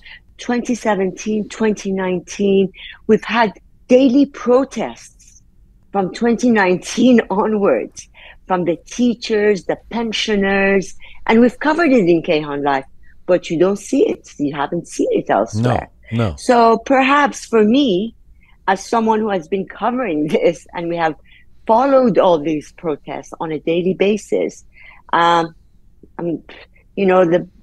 motto comes, beggars can't be choosy. Maybe I'm seeing the glass half full rather than half empty. But yes, I was hoping CNN would do more. I was hoping BBC has done a lot. I mean, 4 articles. There's still more to be done. 4 or 5 articles in the New York Times over the last 2 weeks at the most. I mean, it's not. But New York Times as well. I mean, their piece today has aroused a lot of criticism. Yeah, it was horrible. I mean, it's again, but let me tell you something. My reaction is, did I expect more from that so-called Iranian American journalist? Right. No, I didn't expect more from her. And it's a shame. It's a true shame. That's all I can say for any Iranian, whether Iranian American, who's professed to be so in love with Iran, so in love with the landscape of Iran, so in love with the archaeology, so in love with the foreign minister, Mr. Zarif, and, attending all, briefings, whether covered or not. And then when something like this happens, shame on them. I'm sorry, shame. This is the thing, right? The thing is that I'm not sure I think you're absolutely right. And I can definitely, for someone who's been in the trenches the way you have, suddenly seeing some coverage, any coverage is an improvement. And that's how the young people in Iran have moved the goalposts, not just within Iran, but outside of it. But I still think it is outrageous to me that we are if the comparables, right? If something like this is, I mean, I hate to keep doing this comparison because I know that there's nuances to it that make it very different, but we've just witnessed the Ukraine. We've just witnessed how the world can come together when it sees injustice happening. I mean, the Premier League, the football league in England that I follow, changed the flag to the Ukrainian flag on the soccer pitch, and so would it be that much of a stretch for us to think that when it comes to an issue, this isn't some difficult internal, weird economic issue in Iran or something. This is like basic human rights. It's very strange to me, or I dare say conspicuous, that we're not seeing more more coverage of this. The only thing I can conclude, and you're in media, you know this, is that some of these outlets think their stakeholders, i.e. their audience, doesn't care or isn't interested. They don't feel there's enough of a direct link. It's somewhere off in the Middle East. These things happen, and or they take their cues from governments that don't seem to be putting this as a priority. And I guess I would get straight to the question and say, if we ask where is the world in terms of, where is everyone from the Biden administration to the governments around the world, and throw in the media with them, what would be your answer in terms of why this doesn't seem to be more of a pressing priority when there's kids being shot at in a university compound? Well, the way I look at it is what job we need to do, how much more we need to do. And I think that is what's keeping us going, is that not to be, yes, it is correct, it is right to be angry, frustrated, but that doesn't mean that we shouldn't carry on. That it means that we should increase our efforts and put more effort behind it. And thank you so much, Jian, for having me on your program today and bringing up these issues. And I know Canada and the Iranian Canadians have been at the forefront of this. Ahmed Esmailion, I mean, he's an amazing man. Yeah. His name will go down in the history. He's a leader. He's already. A leader. He's one of the leaders, definitely. Yeah. And also, what we are seeing are emerging leaders and emerging figures of the future. And I think one thing that we also need to do is give hope and optimism to those on the streets in Iran that we are behind you. I mean, the biggest, my biggest, source of encouragement, daily encouragement, are tweets from Anonymous saying, "Hello, Iran, we are behind you." Every day they are coming and saying, "Don't lose hope." And there are more and more anonymous, outlets joining in. Google, for example, has today established VPNs, free access to Iranians inside. Skype has done it. I wish Twitter would make a stand as well. The least they could do is have a special, not hashtag, but hash image, for Mehrzad. I wish they would kick out this, man, Mr. Khamenei, after 3 weeks of total silence. People were just saying he's dead. Here he comes out. He makes all this speech blaming foreigners, but then not having the guts, He says, "I am so sorry," but he doesn't have the guts to say Mehrzad's name. That's the name of the, what kind of a man is he? What kind of a human being? But, after all, we know what kind he is.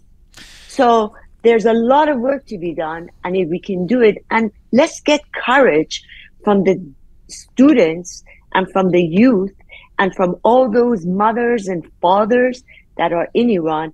Look, we are getting daily messages from inside the military, the police force.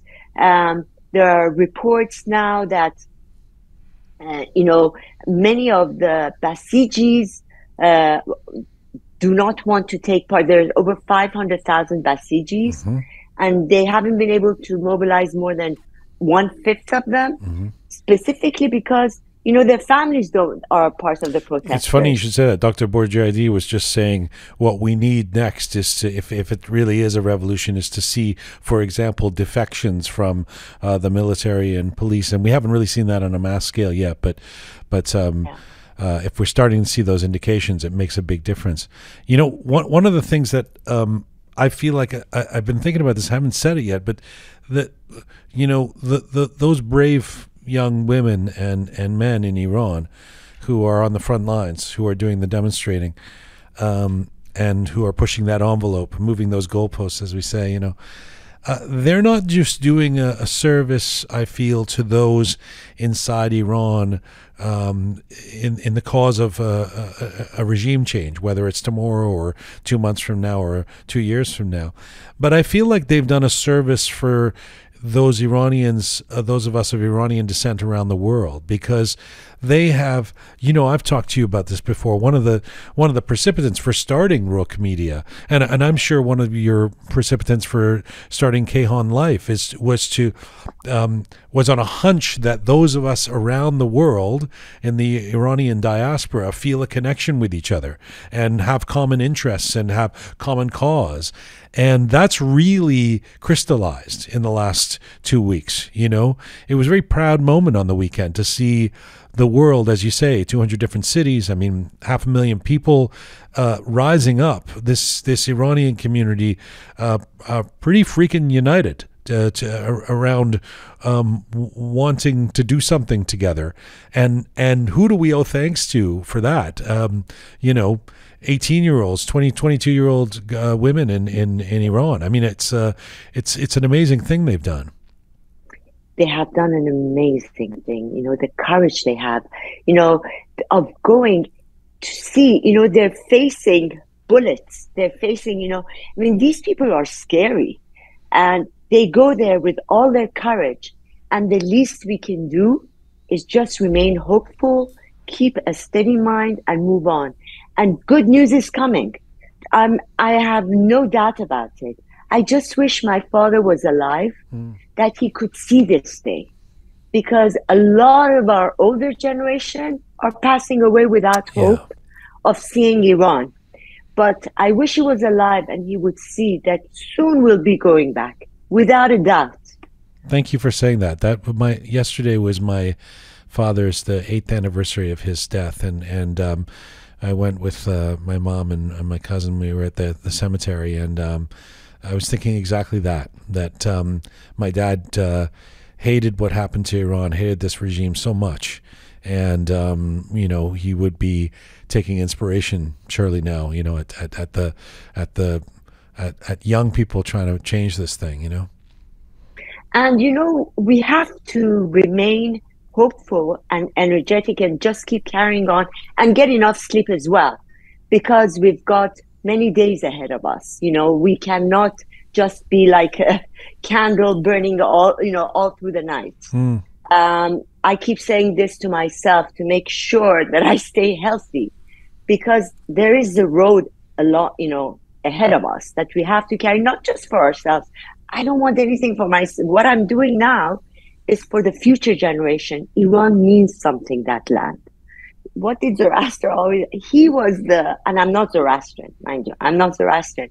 But when I think back, the hashtags that he created, good thoughts, good words, good deeds, there were so millenniums ahead of it, the time. I was going to say, I don't know that he was thinking of them as hashtags, but it's true. But, and so the beauty of that country, I just want to go back just to smell the air, to see I know the air today is not as clean as it was when I was there before, but the lights, the sounds, the smells, and to be able for Iranians to lead a normal life. We deserve better than what we've had in the past 43 years. There's still a long way to go, obviously, to get there. But I love your. You have to visualize yourself there. I don't dare. I actually don't. I have a different. I can't do it. I can't go there because I'm for fear of disappointment. Not that I can't go to Iran. I can't now, but I can't go there in my mind of the idea that I could, because I'm too scared that I'll be profoundly disappointed if it doesn't happen. But you're right. Maybe I should try and. No. You have to be hopeful, because we need to turn Evin prison into a museum. This nightmare has to come to an end. Let me ask I become very emotional. I know. I understand. As a final question, maybe to leave off where we started, at least for now. I look forward to talking to you on an ongoing basis as ever. But you were talking in the beginning about you live in London, and that you're in tears, and yet you think of the privilege that we have living in the West compared to actually being inside Iran and wanting to battle these things. This is not an easy one. There's a conversation that's come up recently, especially in the last 2 weeks, about the responsibility we have in the West when it comes to people, young people, say in Iran, or anybody in Iran, in terms of what we should or shouldn't tell them to do.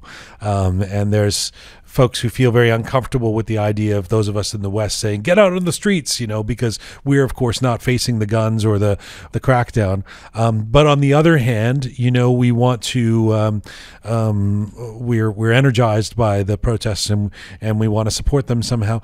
How do you navigate that? How have you navigated that over the years, that sort of delicate line of not wanting to tell Iranians in Iran what to do? Well, I mean, the only thing I could do has been, just to report what's happening, the stories that haven't been told, that were off the airwaves. So we've always, Kayhan London has always covered the stories that were not told elsewhere. And these were the voices of people who were kept, quiet or were silenced. So that has been our audience. But right now, it's not us telling the people me telling the people, oh, go on the streets. Not at all. It is actually the leaders who are inside. Every Iranian group that you see outside has roots back inside. And every group inside has roots outside. They are working together. They are communicating with one another. Of course, we listen to them. What they are telling us is that they need more support. They need global support. They need the support of the international media. They need the support of Western personalities. And these days you can see how many artists, I mean, these are, it's not us telling, no longer me saying, oh, I'm, go do this, or this regime is bad, or what's happening. No, the people inside are saying it. Yeah. And we're just reflecting and just reporting what they are saying. And what they want, we will, the stories that they want to be told, they come to us. It is not us that have gone, looking for messages from the Artesh, for example, or the police. They are sending it to us because they want these stories to be told. And that's what we're here to do. Nazenin Ansari, it's always a pleasure. I thank you, and I'll see you soon. See you soon, Jian. And sleep well. You too. Take care. Bye-bye. Bye.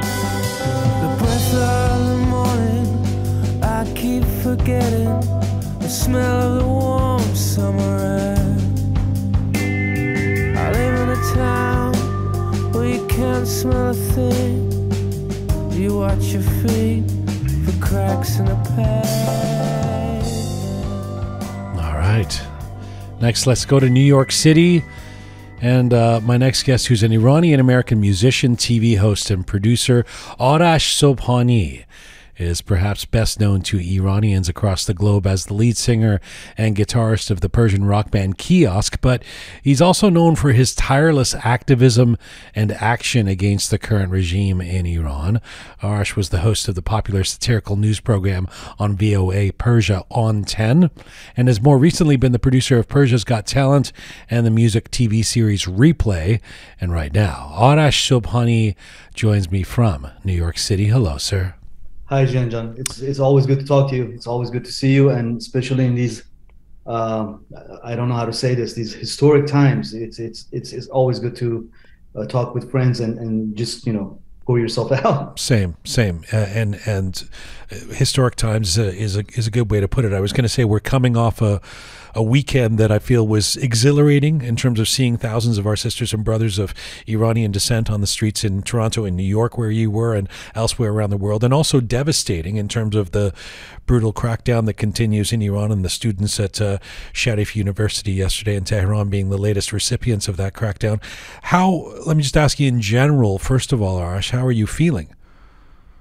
Well, like everybody else, I think we've never felt this close to victory. We see all the images coming from Iran. Our heart's broken. Our heart goes to all these students, brave young Iranians who are like amazing. What they're doing right now is just, there's no words that can describe it. But at the same time, I'm really hopeful.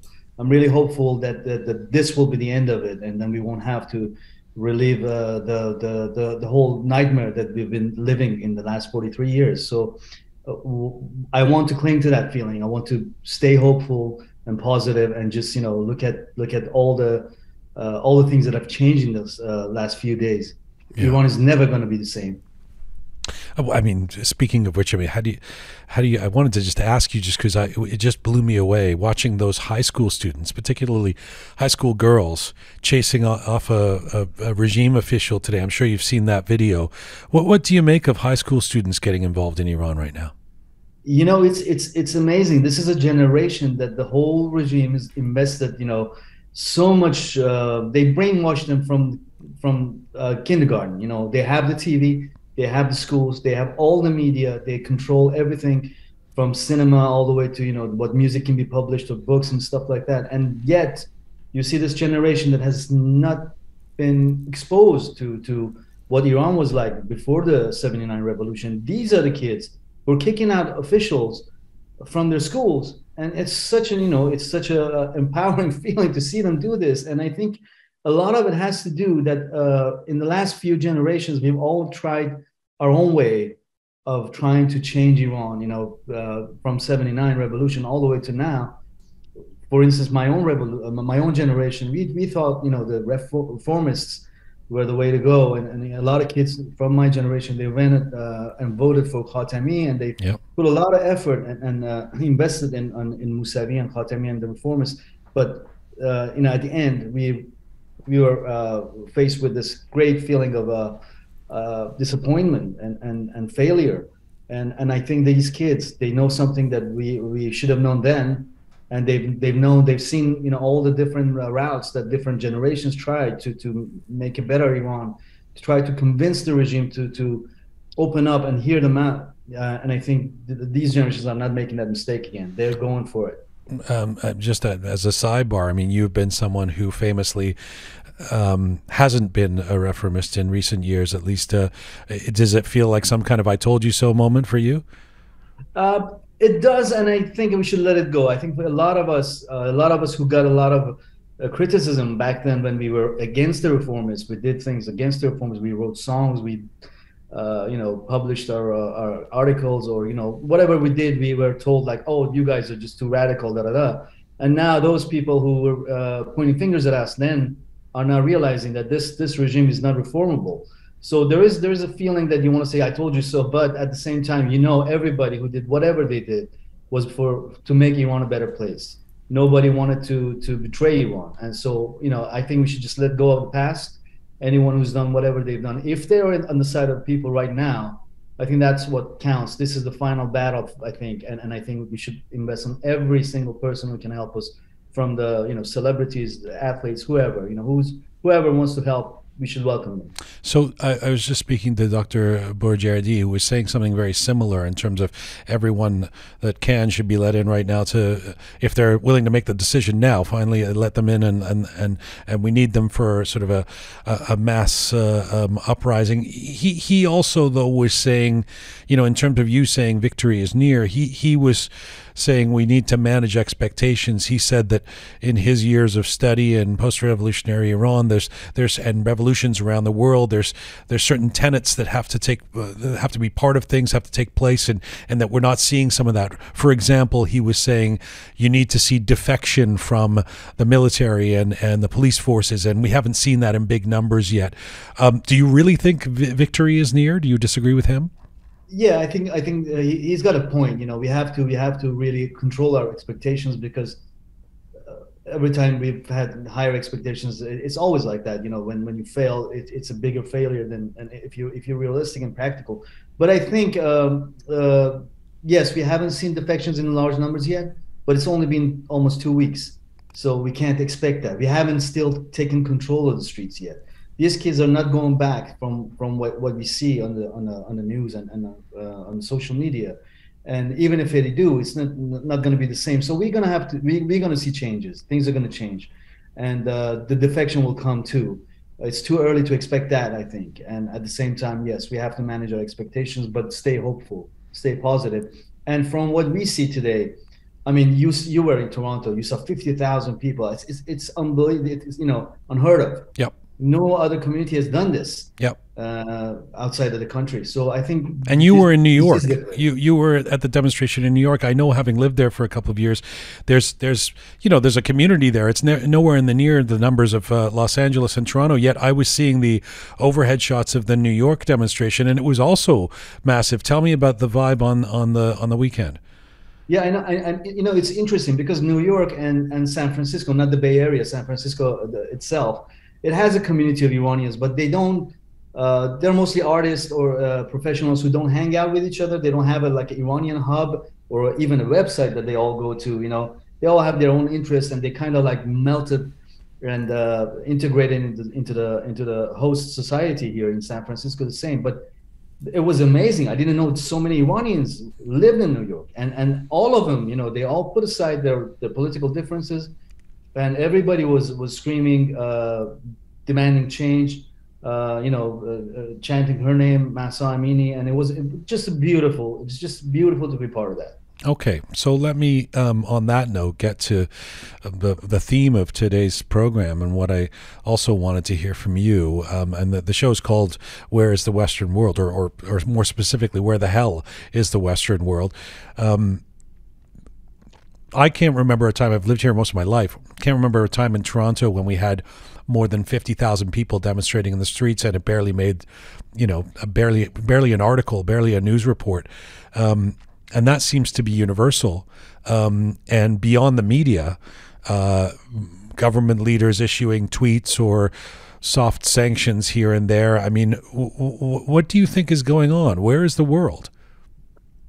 I think this is the heartbreaking part of this whole events that are happening, is that you see all these feminist groups, all these groups that are so-called progressive, all these leftist groups that, you know, were against,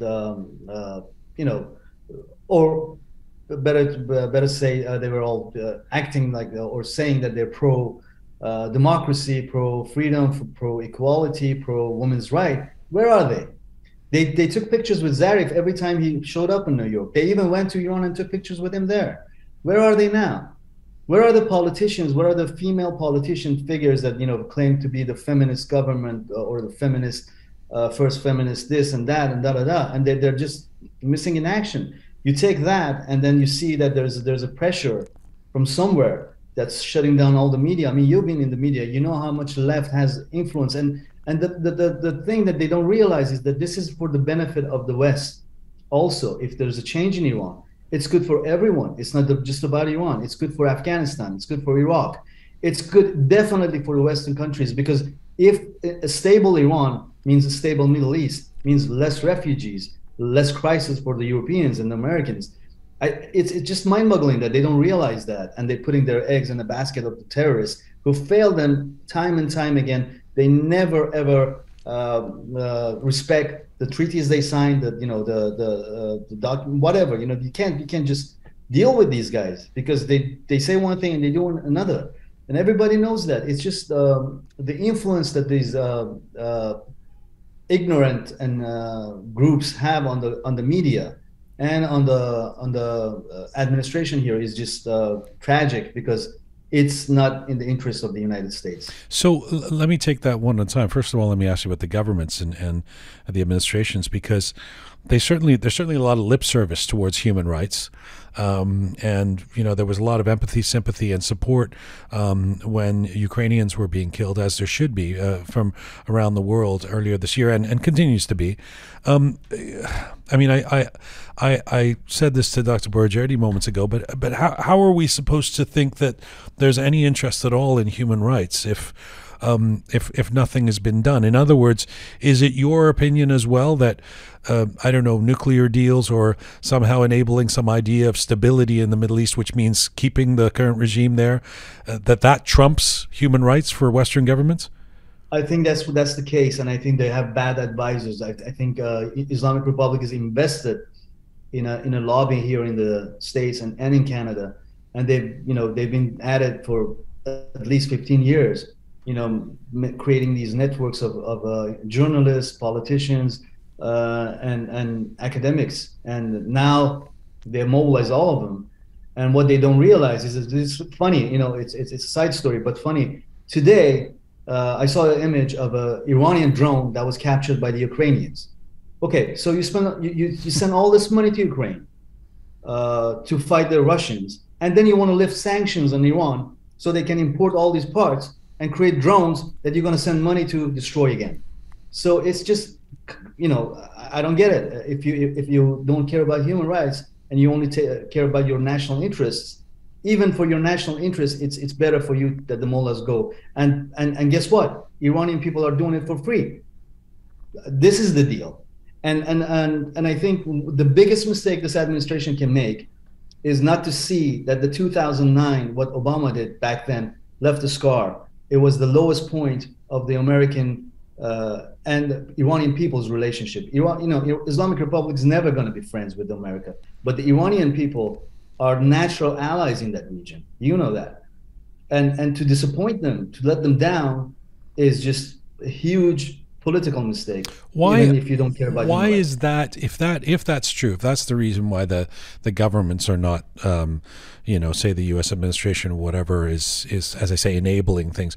Well, how does that connect the dots with the media for me? Because I mean, you're sitting in New York. There's some big papers there. The New York Times. There's been some mention today. They had an article that it's about the economy. I don't even know what that the uprising is about the economy, which was, I don't know if that's just somebody slapped on the wrong headline or if they're really out to lunch, because it seemed like a very strange thing to write in the middle of this. But where is the connection between? Is there one between what you're talking about with the administration and say the editorial board of a major newspaper? Why isn't this more on the agenda? I think everything, unfortunately, in these times, at least what I feel in the States, is that everything has become too polarized in terms of Republicans and Democrats. Everything is being looked at from one of these perspectives. Nobody takes a view from higher up and look at the big picture. Everybody's just focused on the narrow narrative that they have from the political party, which is the sad part, because there's so many issues that needs the collaboration of both parties. But sorry, are you saying that so standing up for human rights in Iran is a Republican thing to do? That's no, not. It's actually a bipartisan thing. Well, of course it is. That's why. I mean, what does polarization have to do with focusing on people being killed? And I mean, as has been pointed out by a few people over the last 24 hours, if what happened at Sharif University yesterday happened, in a university in Paris or Toronto, or exactly, it would be headlines for weeks. I mean, it's insane. Well, let me ask you this. You brought up the New York Times article. New York Times 2 weeks ago, they said that Khamenei is about to die. He's in his deathbed. He showed up on TV. They didn't take it back. What did they do? They said, no, we stand by our article. Yesterday he came, he walked, he was healthy as you and I. And New York Times still decides to run the article by the same person who's been feeding them wrong information for over, I don't know how many years. Do you think editorial in New York Times doesn't know that? There's been demonstrations in New York Times. There's been billboards against this person in New York Times, in front of New York Times. I'm pretty sure the editorial in New York Times knows what's happening in Iran. I'm sure they know that this person is not giving them right information. But why are they doing this? Why are they spending their credibility like many other outlets are doing that? It's just beyond me, or CNN or NPR. They never, ever invited one person from the opposition group when they have discussions about Iran. This is just, and the administrations, they've been around for a couple of years, this new administration, they never invited an opposition figure. They've always been talking to, pro-Iran lobbyists. They have influence in the negotiation team even, but they never invited anybody from the people's side, and the media just lets that go. And I think this is a really sad moment for anyone who claims that they are pro-democracy, pro-human rights, pro-progressive parties or whatever. So there's an attitude that some people have when I've said, "Where's the world? Where's the media?" That they kind of say, this is on social media, so they respond to me and go, well, "Fuck them. We don't need them. We're doing this ourselves." And surely, self-determination for people inside Iran, for Iran, we all agree with that. I mean, I would like to think, but I kind of feel like that's a bit of an easy answer. I want the attention of the world on Iran. I want people around the world to be realizing how horrible what's happening is. I don't think the silence of the world helps the cause for those of us who would like to see a change in Iran. Where do you stand on that idea that well, we can do this ourselves, forget them, No, I think we need all the news outlets. We need all the media, and not only just to inform people, but also make politicians take actions. You're demanding. Hamed Esmailian said in the rally in Toronto, you're demanding for the diplomats to be kicked out of their European countries or Western countries. If you stand by democracy, these guys do not represent the people of Iran. We need actions. We don't need just being the voice. We are beyond that point, and the media has failed us big time. I don't know if you saw Louis C.K. today. He was even pissed at CNN that you turn on CNN and you see everything but a revolution that's happening in Iran. That's the most progressive event in the Middle East, about women, centered around women, led by women, and you ignoring that. How can you do that? Do you see? Did you hear about the sanctions from the European Union being proposed today? And there were some, as I called them, soft sanctions, but there were some. The Canadian government is sanctioning the IRGC. I don't totally know what that means. I guess it means, I don't know what certain individuals can't. I really don't know. That seems to be a step or two before actually finally coming around to calling it a terrorist group. But what do you make of sanctions like that? I think they can do a lot more. Look at Russia. Look at what they did to the Russians, the oligarch. Those people who stole the money from the Russian people and they've been living in London and in Western Europe.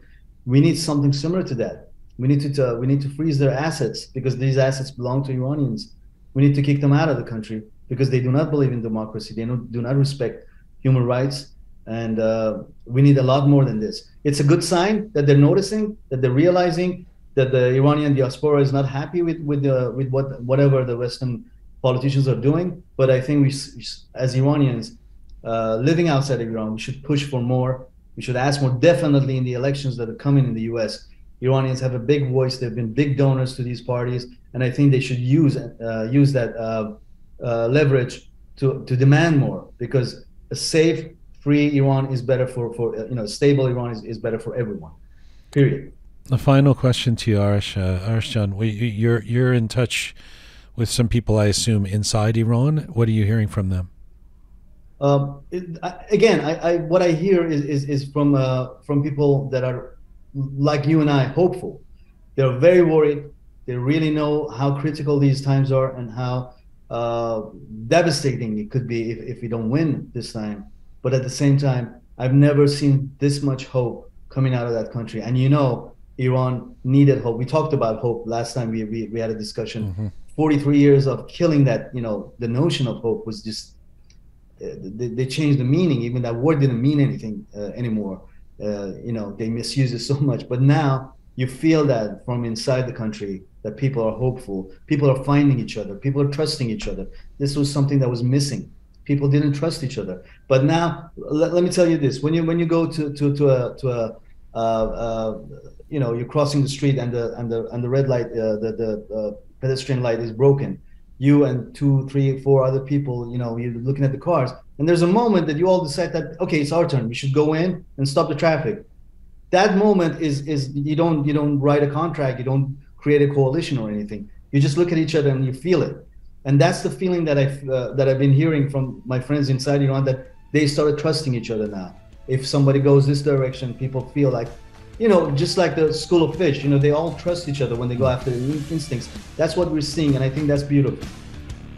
Arash, take care of yourself. We'll talk again soon. Thank you for having me. See you.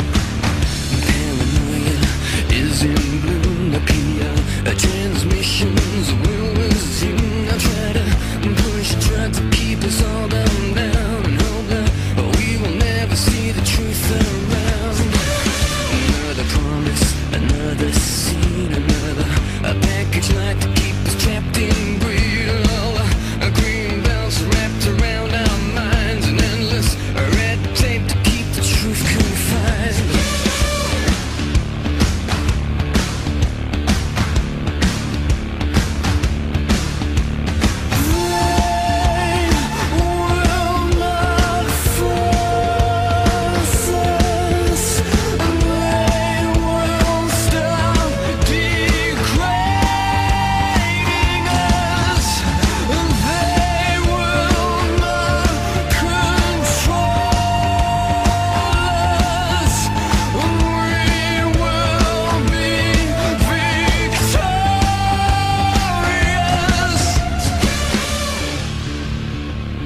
This is a special edition of Roqe, The Uprising.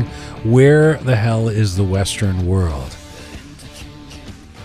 I'm going to go to Los Angeles now.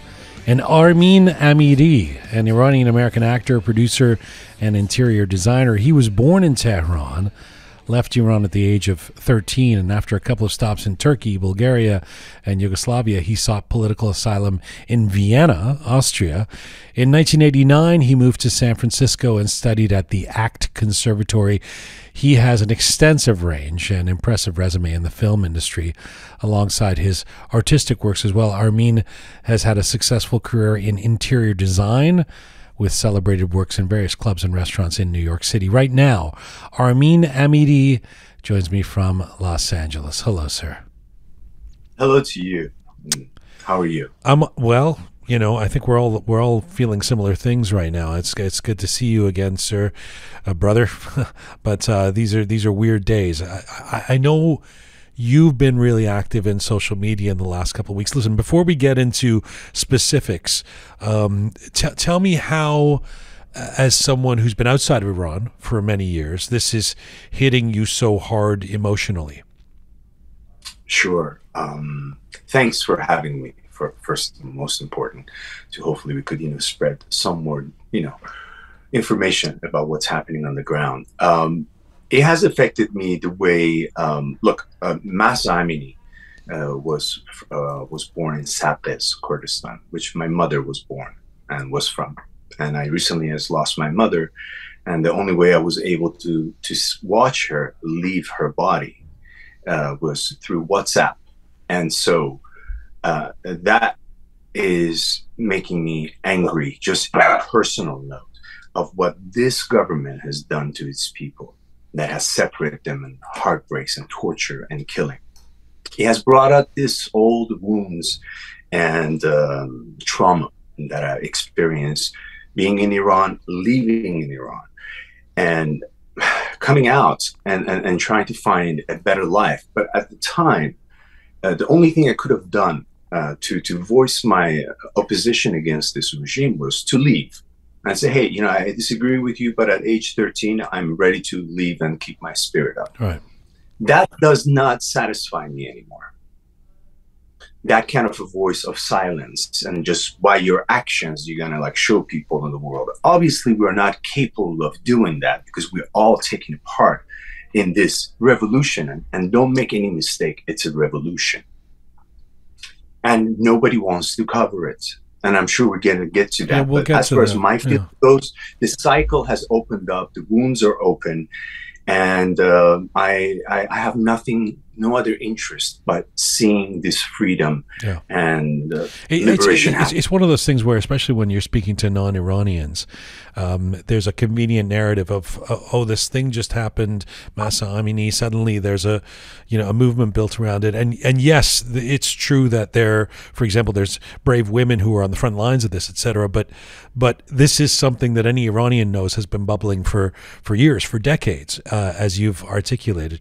I want to get to your anger, but let me ask you this, because you're the first person we've had on, today that took part in the Los Angeles demonstrations. How you saw what it was like here in Toronto. Tell me about the mood and what you experienced in Los Angeles over the weekend, because even as much as LA is known as one of the epicenters of the Iranian diaspora, it must have felt like a next level to be amongst those thousands of people. Just talking about it is getting me emotional, because it was one of the most beautiful things I've ever witnessed in my own life. To watch my brothers and sisters all come together, 25,000 of them, to stand in solidarity with their brothers and sisters in Iran, and more than anything against, this government. And so we were all there. Some of us were doing a lot more than the rest, but it didn't matter. People were getting involved. People were putting their yellow vest on and helping and moving people, giving directions. It felt amazing, man. I mean, I was in Iran when the revolution happened. And I know maybe that revolution now we want to forget about it. But nevertheless, there was a smell and the essence of hope and freedom that people felt. Mm. And this feels even more stronger, because now we're all in it, and there was no social media back then. So it was kind of like, isolated situation that we felt it as Iranians more than, Western media and culture. Can I ask you about something that I've been talking about a little here, and you, I'm sure, will be able to reflect on this, which is that I had the same experience in Toronto, where I felt incredibly proud of the Iranian Canadian community. I've been here for years, active when there's demonstrations, protests with respect to the Iranian community. Never seen anything like this. Obviously, this is a next level. More than 50,000. I think this sets a precedent in the world outside of Iran in terms of the numbers we had. Some people saying 50, 60, 70, 100,000 people. But there's something in my gut that is difficult as well, where I sort of think there's enthusiasm we feel on these demonstrations here in the diaspora. As you say, we're seeing brothers and sisters, we're getting that energy, we're going, look, this is happening, etc.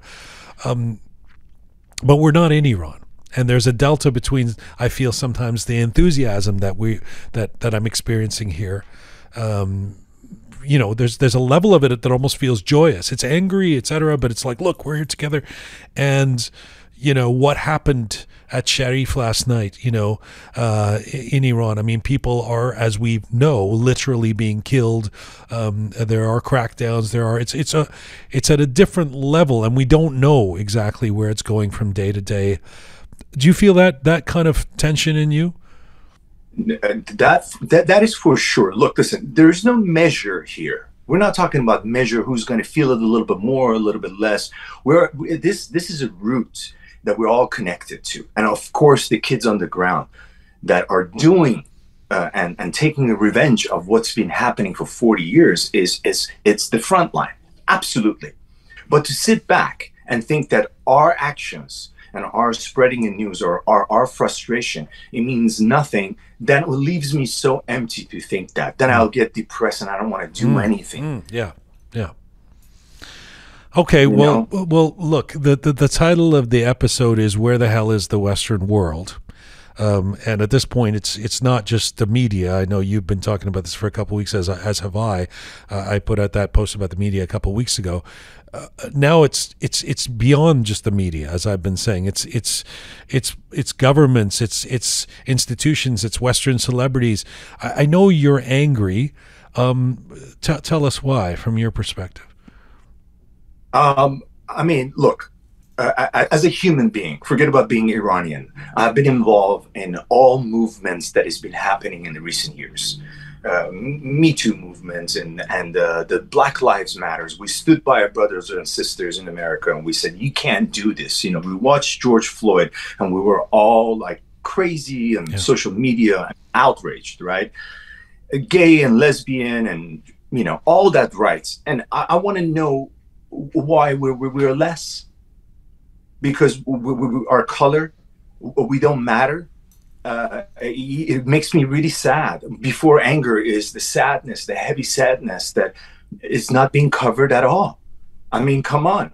You put a little blurbs here and there to fill up your room and say, hey, you're kind of like a liberal and talking about the subject. This is not that. This is people dying. This is genocide. I watched when Syria went through the genocide and we didn't do anything. So I'm not surprised, right?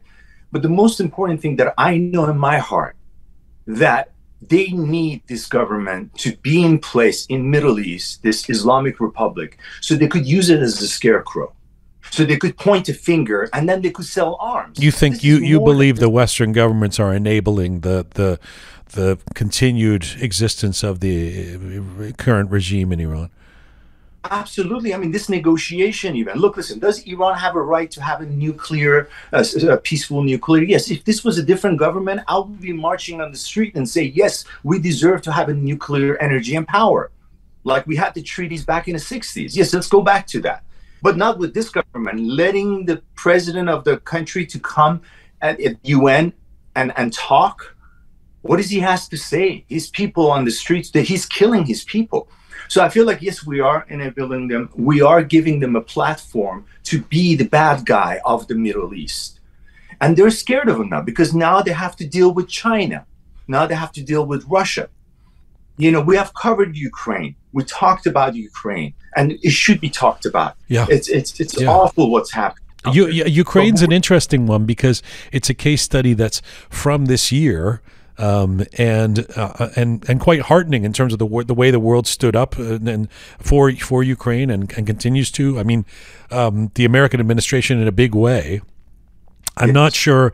I know Biden and Blinken have issued some statements, but in your country, I mean, we've got our issues with the way the government's dealing with it here in Canada. But what would you like to see from the president in your country?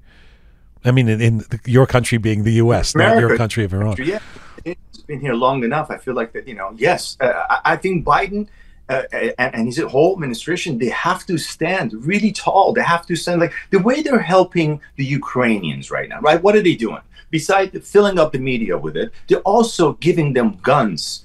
These kids on the street, they're fighting with stones and pencils. They don't have guns. I think this thing, they need kind of, I'm not saying, hey, let's send guns to Iran now out of nowhere, but I'm saying let's figure out the way, let's talk about it more. Let's hold them responsible for what's happening to these kids in the university. You're closing down the doors. If this would have happened in UCLA, Jian, if this would have happened in UCLA, you know what kind of an outrage would that be anywhere in the world. But it's happening in Tehran, and it's okay. And I listened to Bill Maher last night, talking to, I forgot her name, Massi, and he's like, oh, well, you know, it doesn't look like that this government is going to go away or they're not going to give up. It's not about that. What about giving up? We're talking about uprising of people. We're talking about innocent people. This is a revolution, and you're not covering us. We had 500,000 people around the world showing up for this cause. So let me ask you this. I mean, you said that you think the Western governments have an interest in enabling or keeping the regime there, and you're not alone. And a lot of people have said that. Does that explain? I mean, you know, media. You've been in the film industry and you've been in PR. You've been you know, you've had a successful career in various pursuits that involves media. Why do you believe there is this silence? Look, the governments are one thing. The governments are one thing. The big companies, whatever. I mean, where's I don't know, Amazon? Where's Apple? But tell me why you think the media isn't covering this. Look, these are personal opinions, and this is what I feel. And I'm not talking about conspiracy theories here, right? But there is this war against Middle East within the media. and especially Middle Eastern men. As long as a white man in their mainstream film productions or media can look like a savior that is going to save a brown girl and they could look like a hero, we're good. Any other way, they need us to be in this position of angry, like Middle Easterns and Muslims and da-di-da-di-da. To why? Because then they could turn around and line up their pockets by selling guns. Line up their pockets to have strategy around what happened in Afghanistan. We left them. What happened to, I'm Kurdish, half Kurdish. What happened to the Kurds that they backed America for so many years and we left them just without any help? And so I feel like that, yes, it's not even a feel, I see it. I felt it towards myself as an artist, as an actor, as a, you know, someone who's creative in the media. I've seen it so many times saying, oh, he doesn't look like the terrorist. So no, he's not Middle Eastern. They're looking for that look. They're looking for that sentiment so they could point your finger at us and say, you are the scarecrow of this region and we need you to stay in power. Well, I'm not sure if the New York Times is not selling arms, though. But I hear you. If what you're saying is, and I think this is what you're saying that they have a certain narrative that helps get clicks, and they don't have any. There isn't enough incentive to change the narrative at this point and say, you know, let's help this Middle Eastern country. Is that what you're saying? That's what I'm saying. And also they're scared right now because there's more than that, right? By having Iran in the region, it allows America and the rest of the world to do the things that they want to do in the name of fighting somehow, some kind of strategy towards Iran. There is no more strategy. This is it. You want to help. This is the time. You want to actually get rid of this government who's like doing all these horrible things to these people around the world and terrorist acts. This is the time. And when are you going to do it? Obama made that mistake in 2008. I used to think of myself as a Democrat, right? But I've been so disappointed. Not that I'm jumping on the Republican side right now. I'm sort of independent right now. But Obama made that mistake. He made that mistake with Iran. He made that mistake with Syria. We watched people getting killed. And so I don't know. That's where my anger and frustration is coming from. But you know, if what you're saying is I mean, even if what you were saying was 20% true, let alone entirely true, it's pretty fucking damning, you know, in terms of the millions of Iranians in the diaspora who are stand-up citizens, who are, you know, captains of industry, who are bringing their brains, bringing their abilities, their hard work, etc., to being, you know, dutiful Americans and Canadians and Germans and British and, you know, people around the world. I hear you. It's like, you know, we've been here, we've been paying taxes, we've been, you know, why are we invisible? And I think we always kind of hope that we're not. But at a time like this, we realize on some level, I mean, there's just no question. You know, whatever people think the reason is, there's no question, as you say, if what was happening in Iran was happening in France right now, everybody would be painting their you know, Instagram handles with a French flag, you know, or marching in the streets here in Toronto. I mean, you know, and I'm talking about non-French folks, right? I mean, so let alone, you know, Britain or the US or the UCLA, as you say, all of that. So what tell me before I let you go, what is it that you're planning to do in the next couple of days? What is your personal decision around how you govern yourself at this moment? At this point right now, to be honest with you, Jian, all I want to do is that just basically the voice of what's happening in Iran and trying to bring some attention to our people and brothers and sisters on the ground. And I find myself, to be honest with you, out of 24 hours, I'm finding myself over like 16 hours with frustrated and sad. And then there's windows of hope that, yes, this could be the change. And yes, let's not give up and let's not stop. Like, let's not stop this. Let's keep going. We're very close to what needs to happen. But that's where I stand right now, and I try to do and, you know, talk to you about it, put it out there, and try to educate my non-Iranian friends as much as I can. Armin, thanks for this. Take care of yourself in Los Angeles. I appreciate this. Thank you so much. Bye-bye, sir. Bye, dear.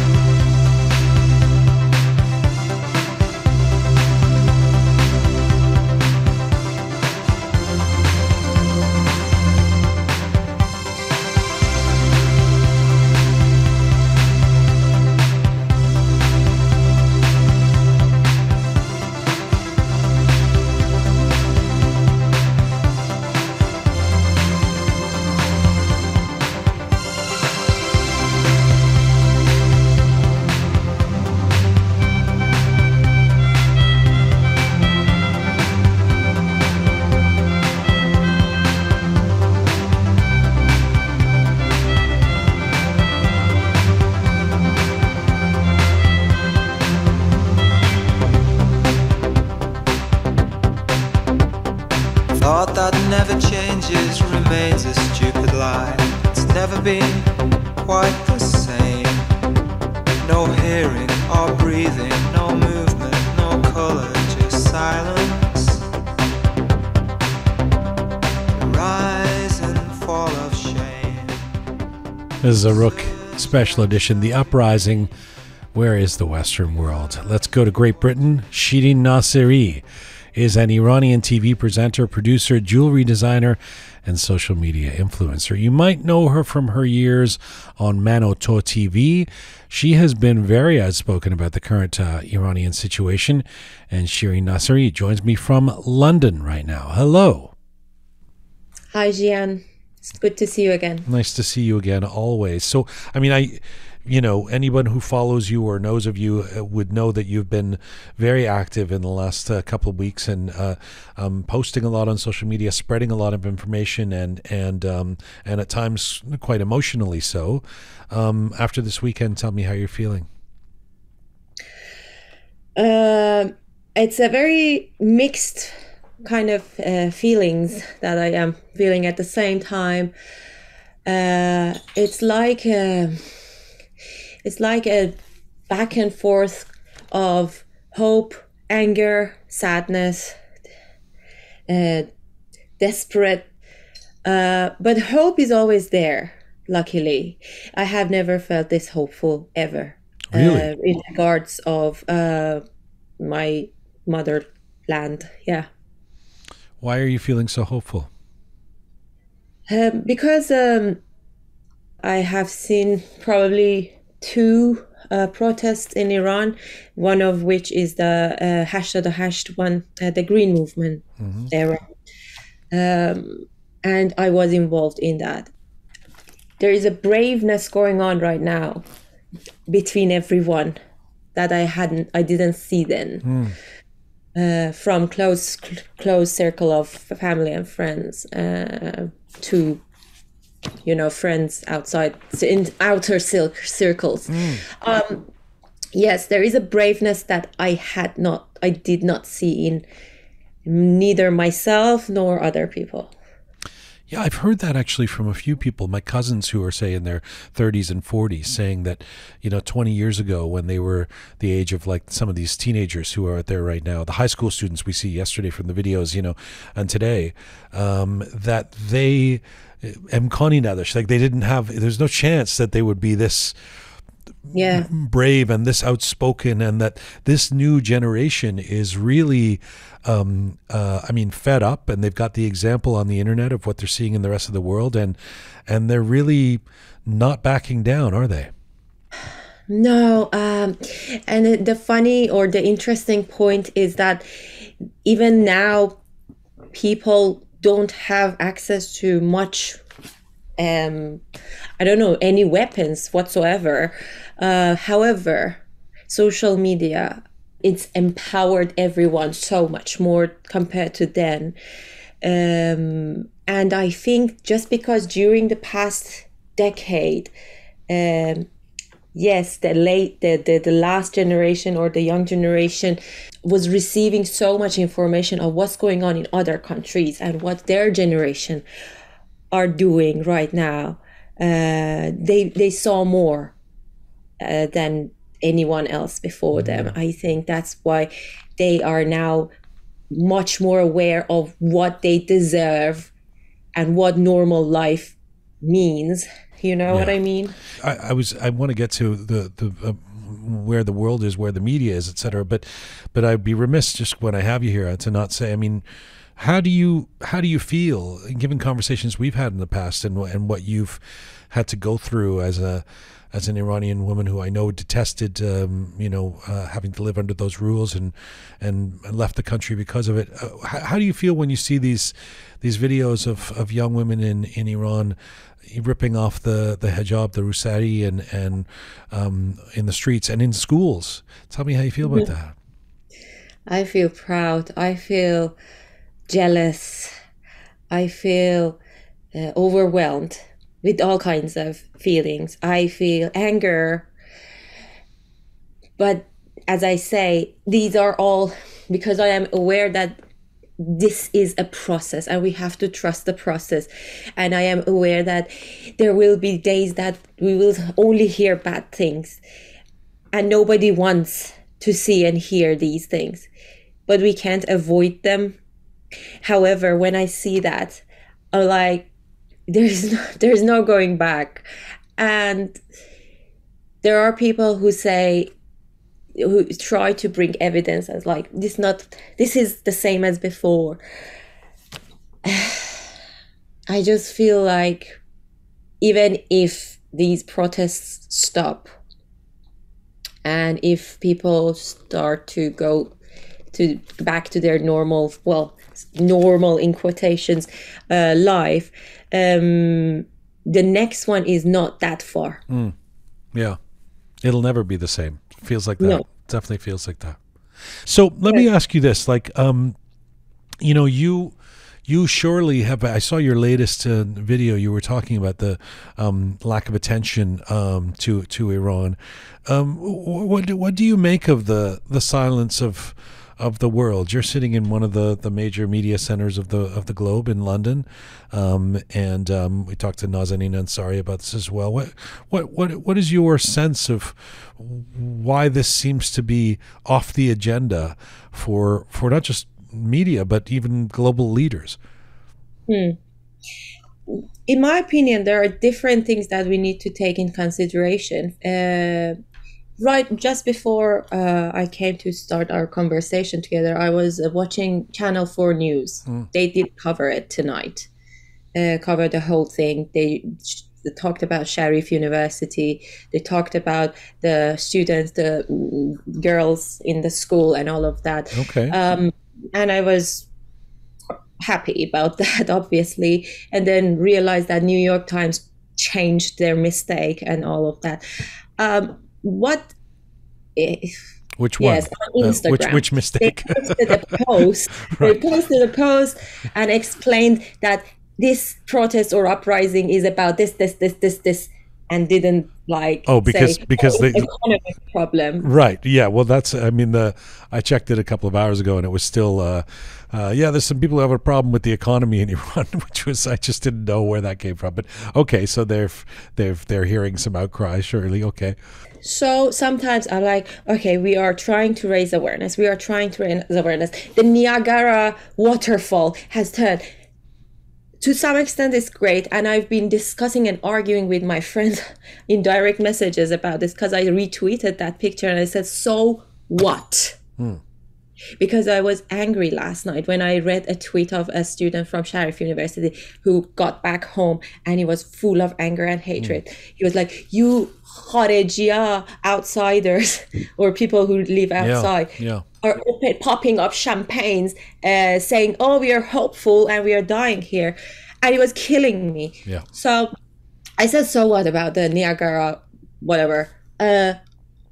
Yes, but in my heart, I believe that the leaders can do something and they are not doing something.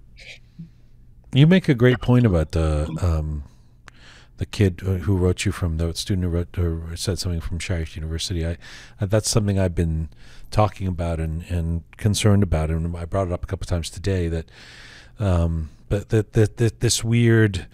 We lit up Niagara Falls. I mean, I don't think it's necessary. It's relatively benign. I certainly don't think it's a bad thing. I mean, but it does feel like nobody's won the World Cup here. Like we're trying to.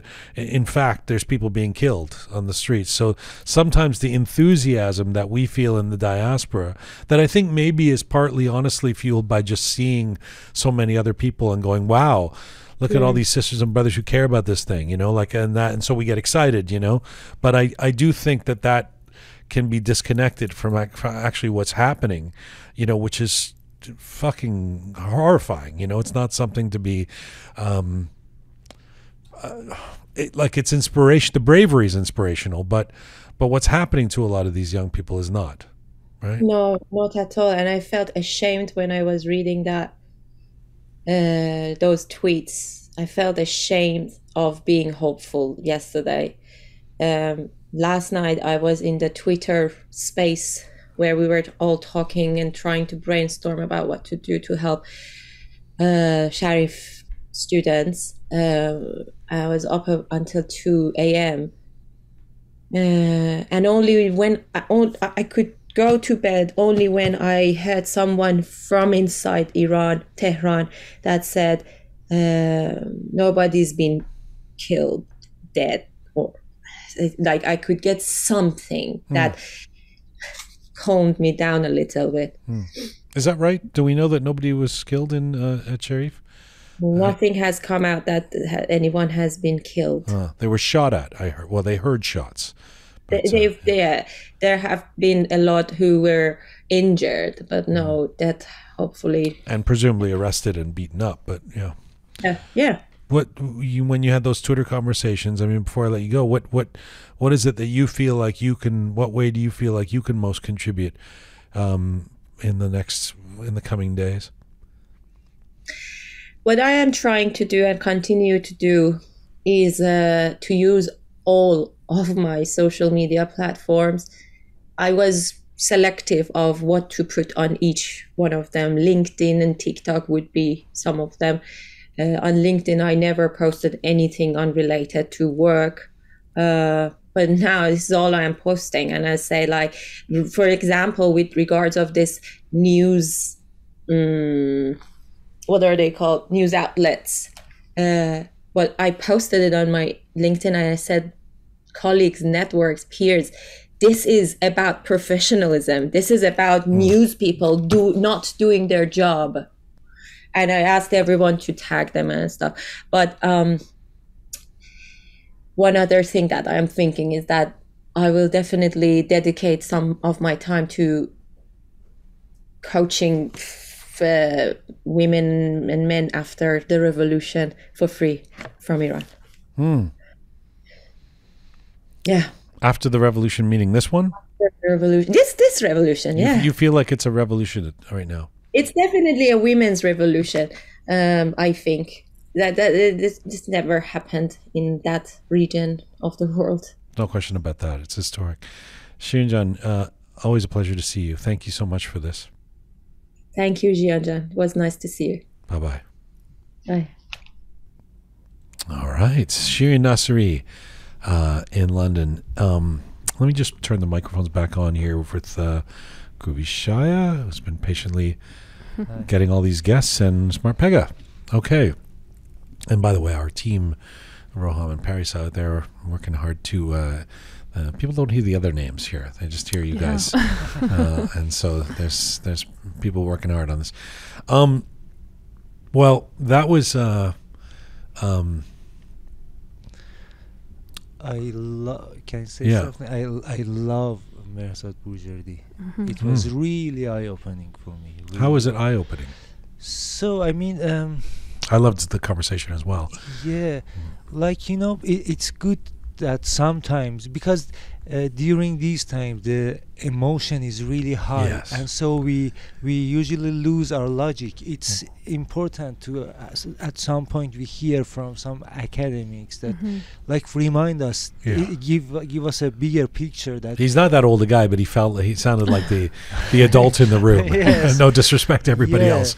He was kind of like, okay, everybody calm down. I've studied revolutions. Here's where we're at, and he gives us a bigger map. That you are here.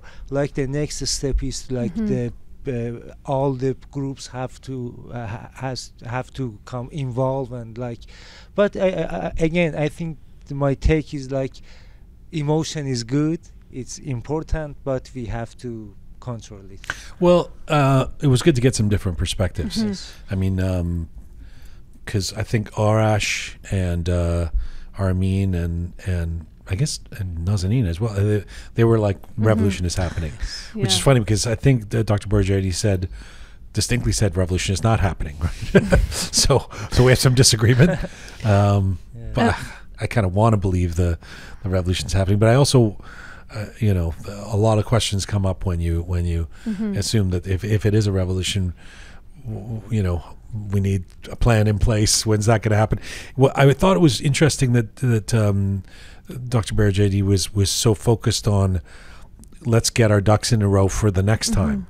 You know, the next one's coming, and I thought that was pretty wise, even if the next one's a month from now, you know, or something. But the presumption in there that this one ain't gonna be the time and it's gonna die off is kind of a common narrative right now, and it's being challenged by others. Like Arash doesn't believe that. Sounds like he thinks this could be a bigger moment than that.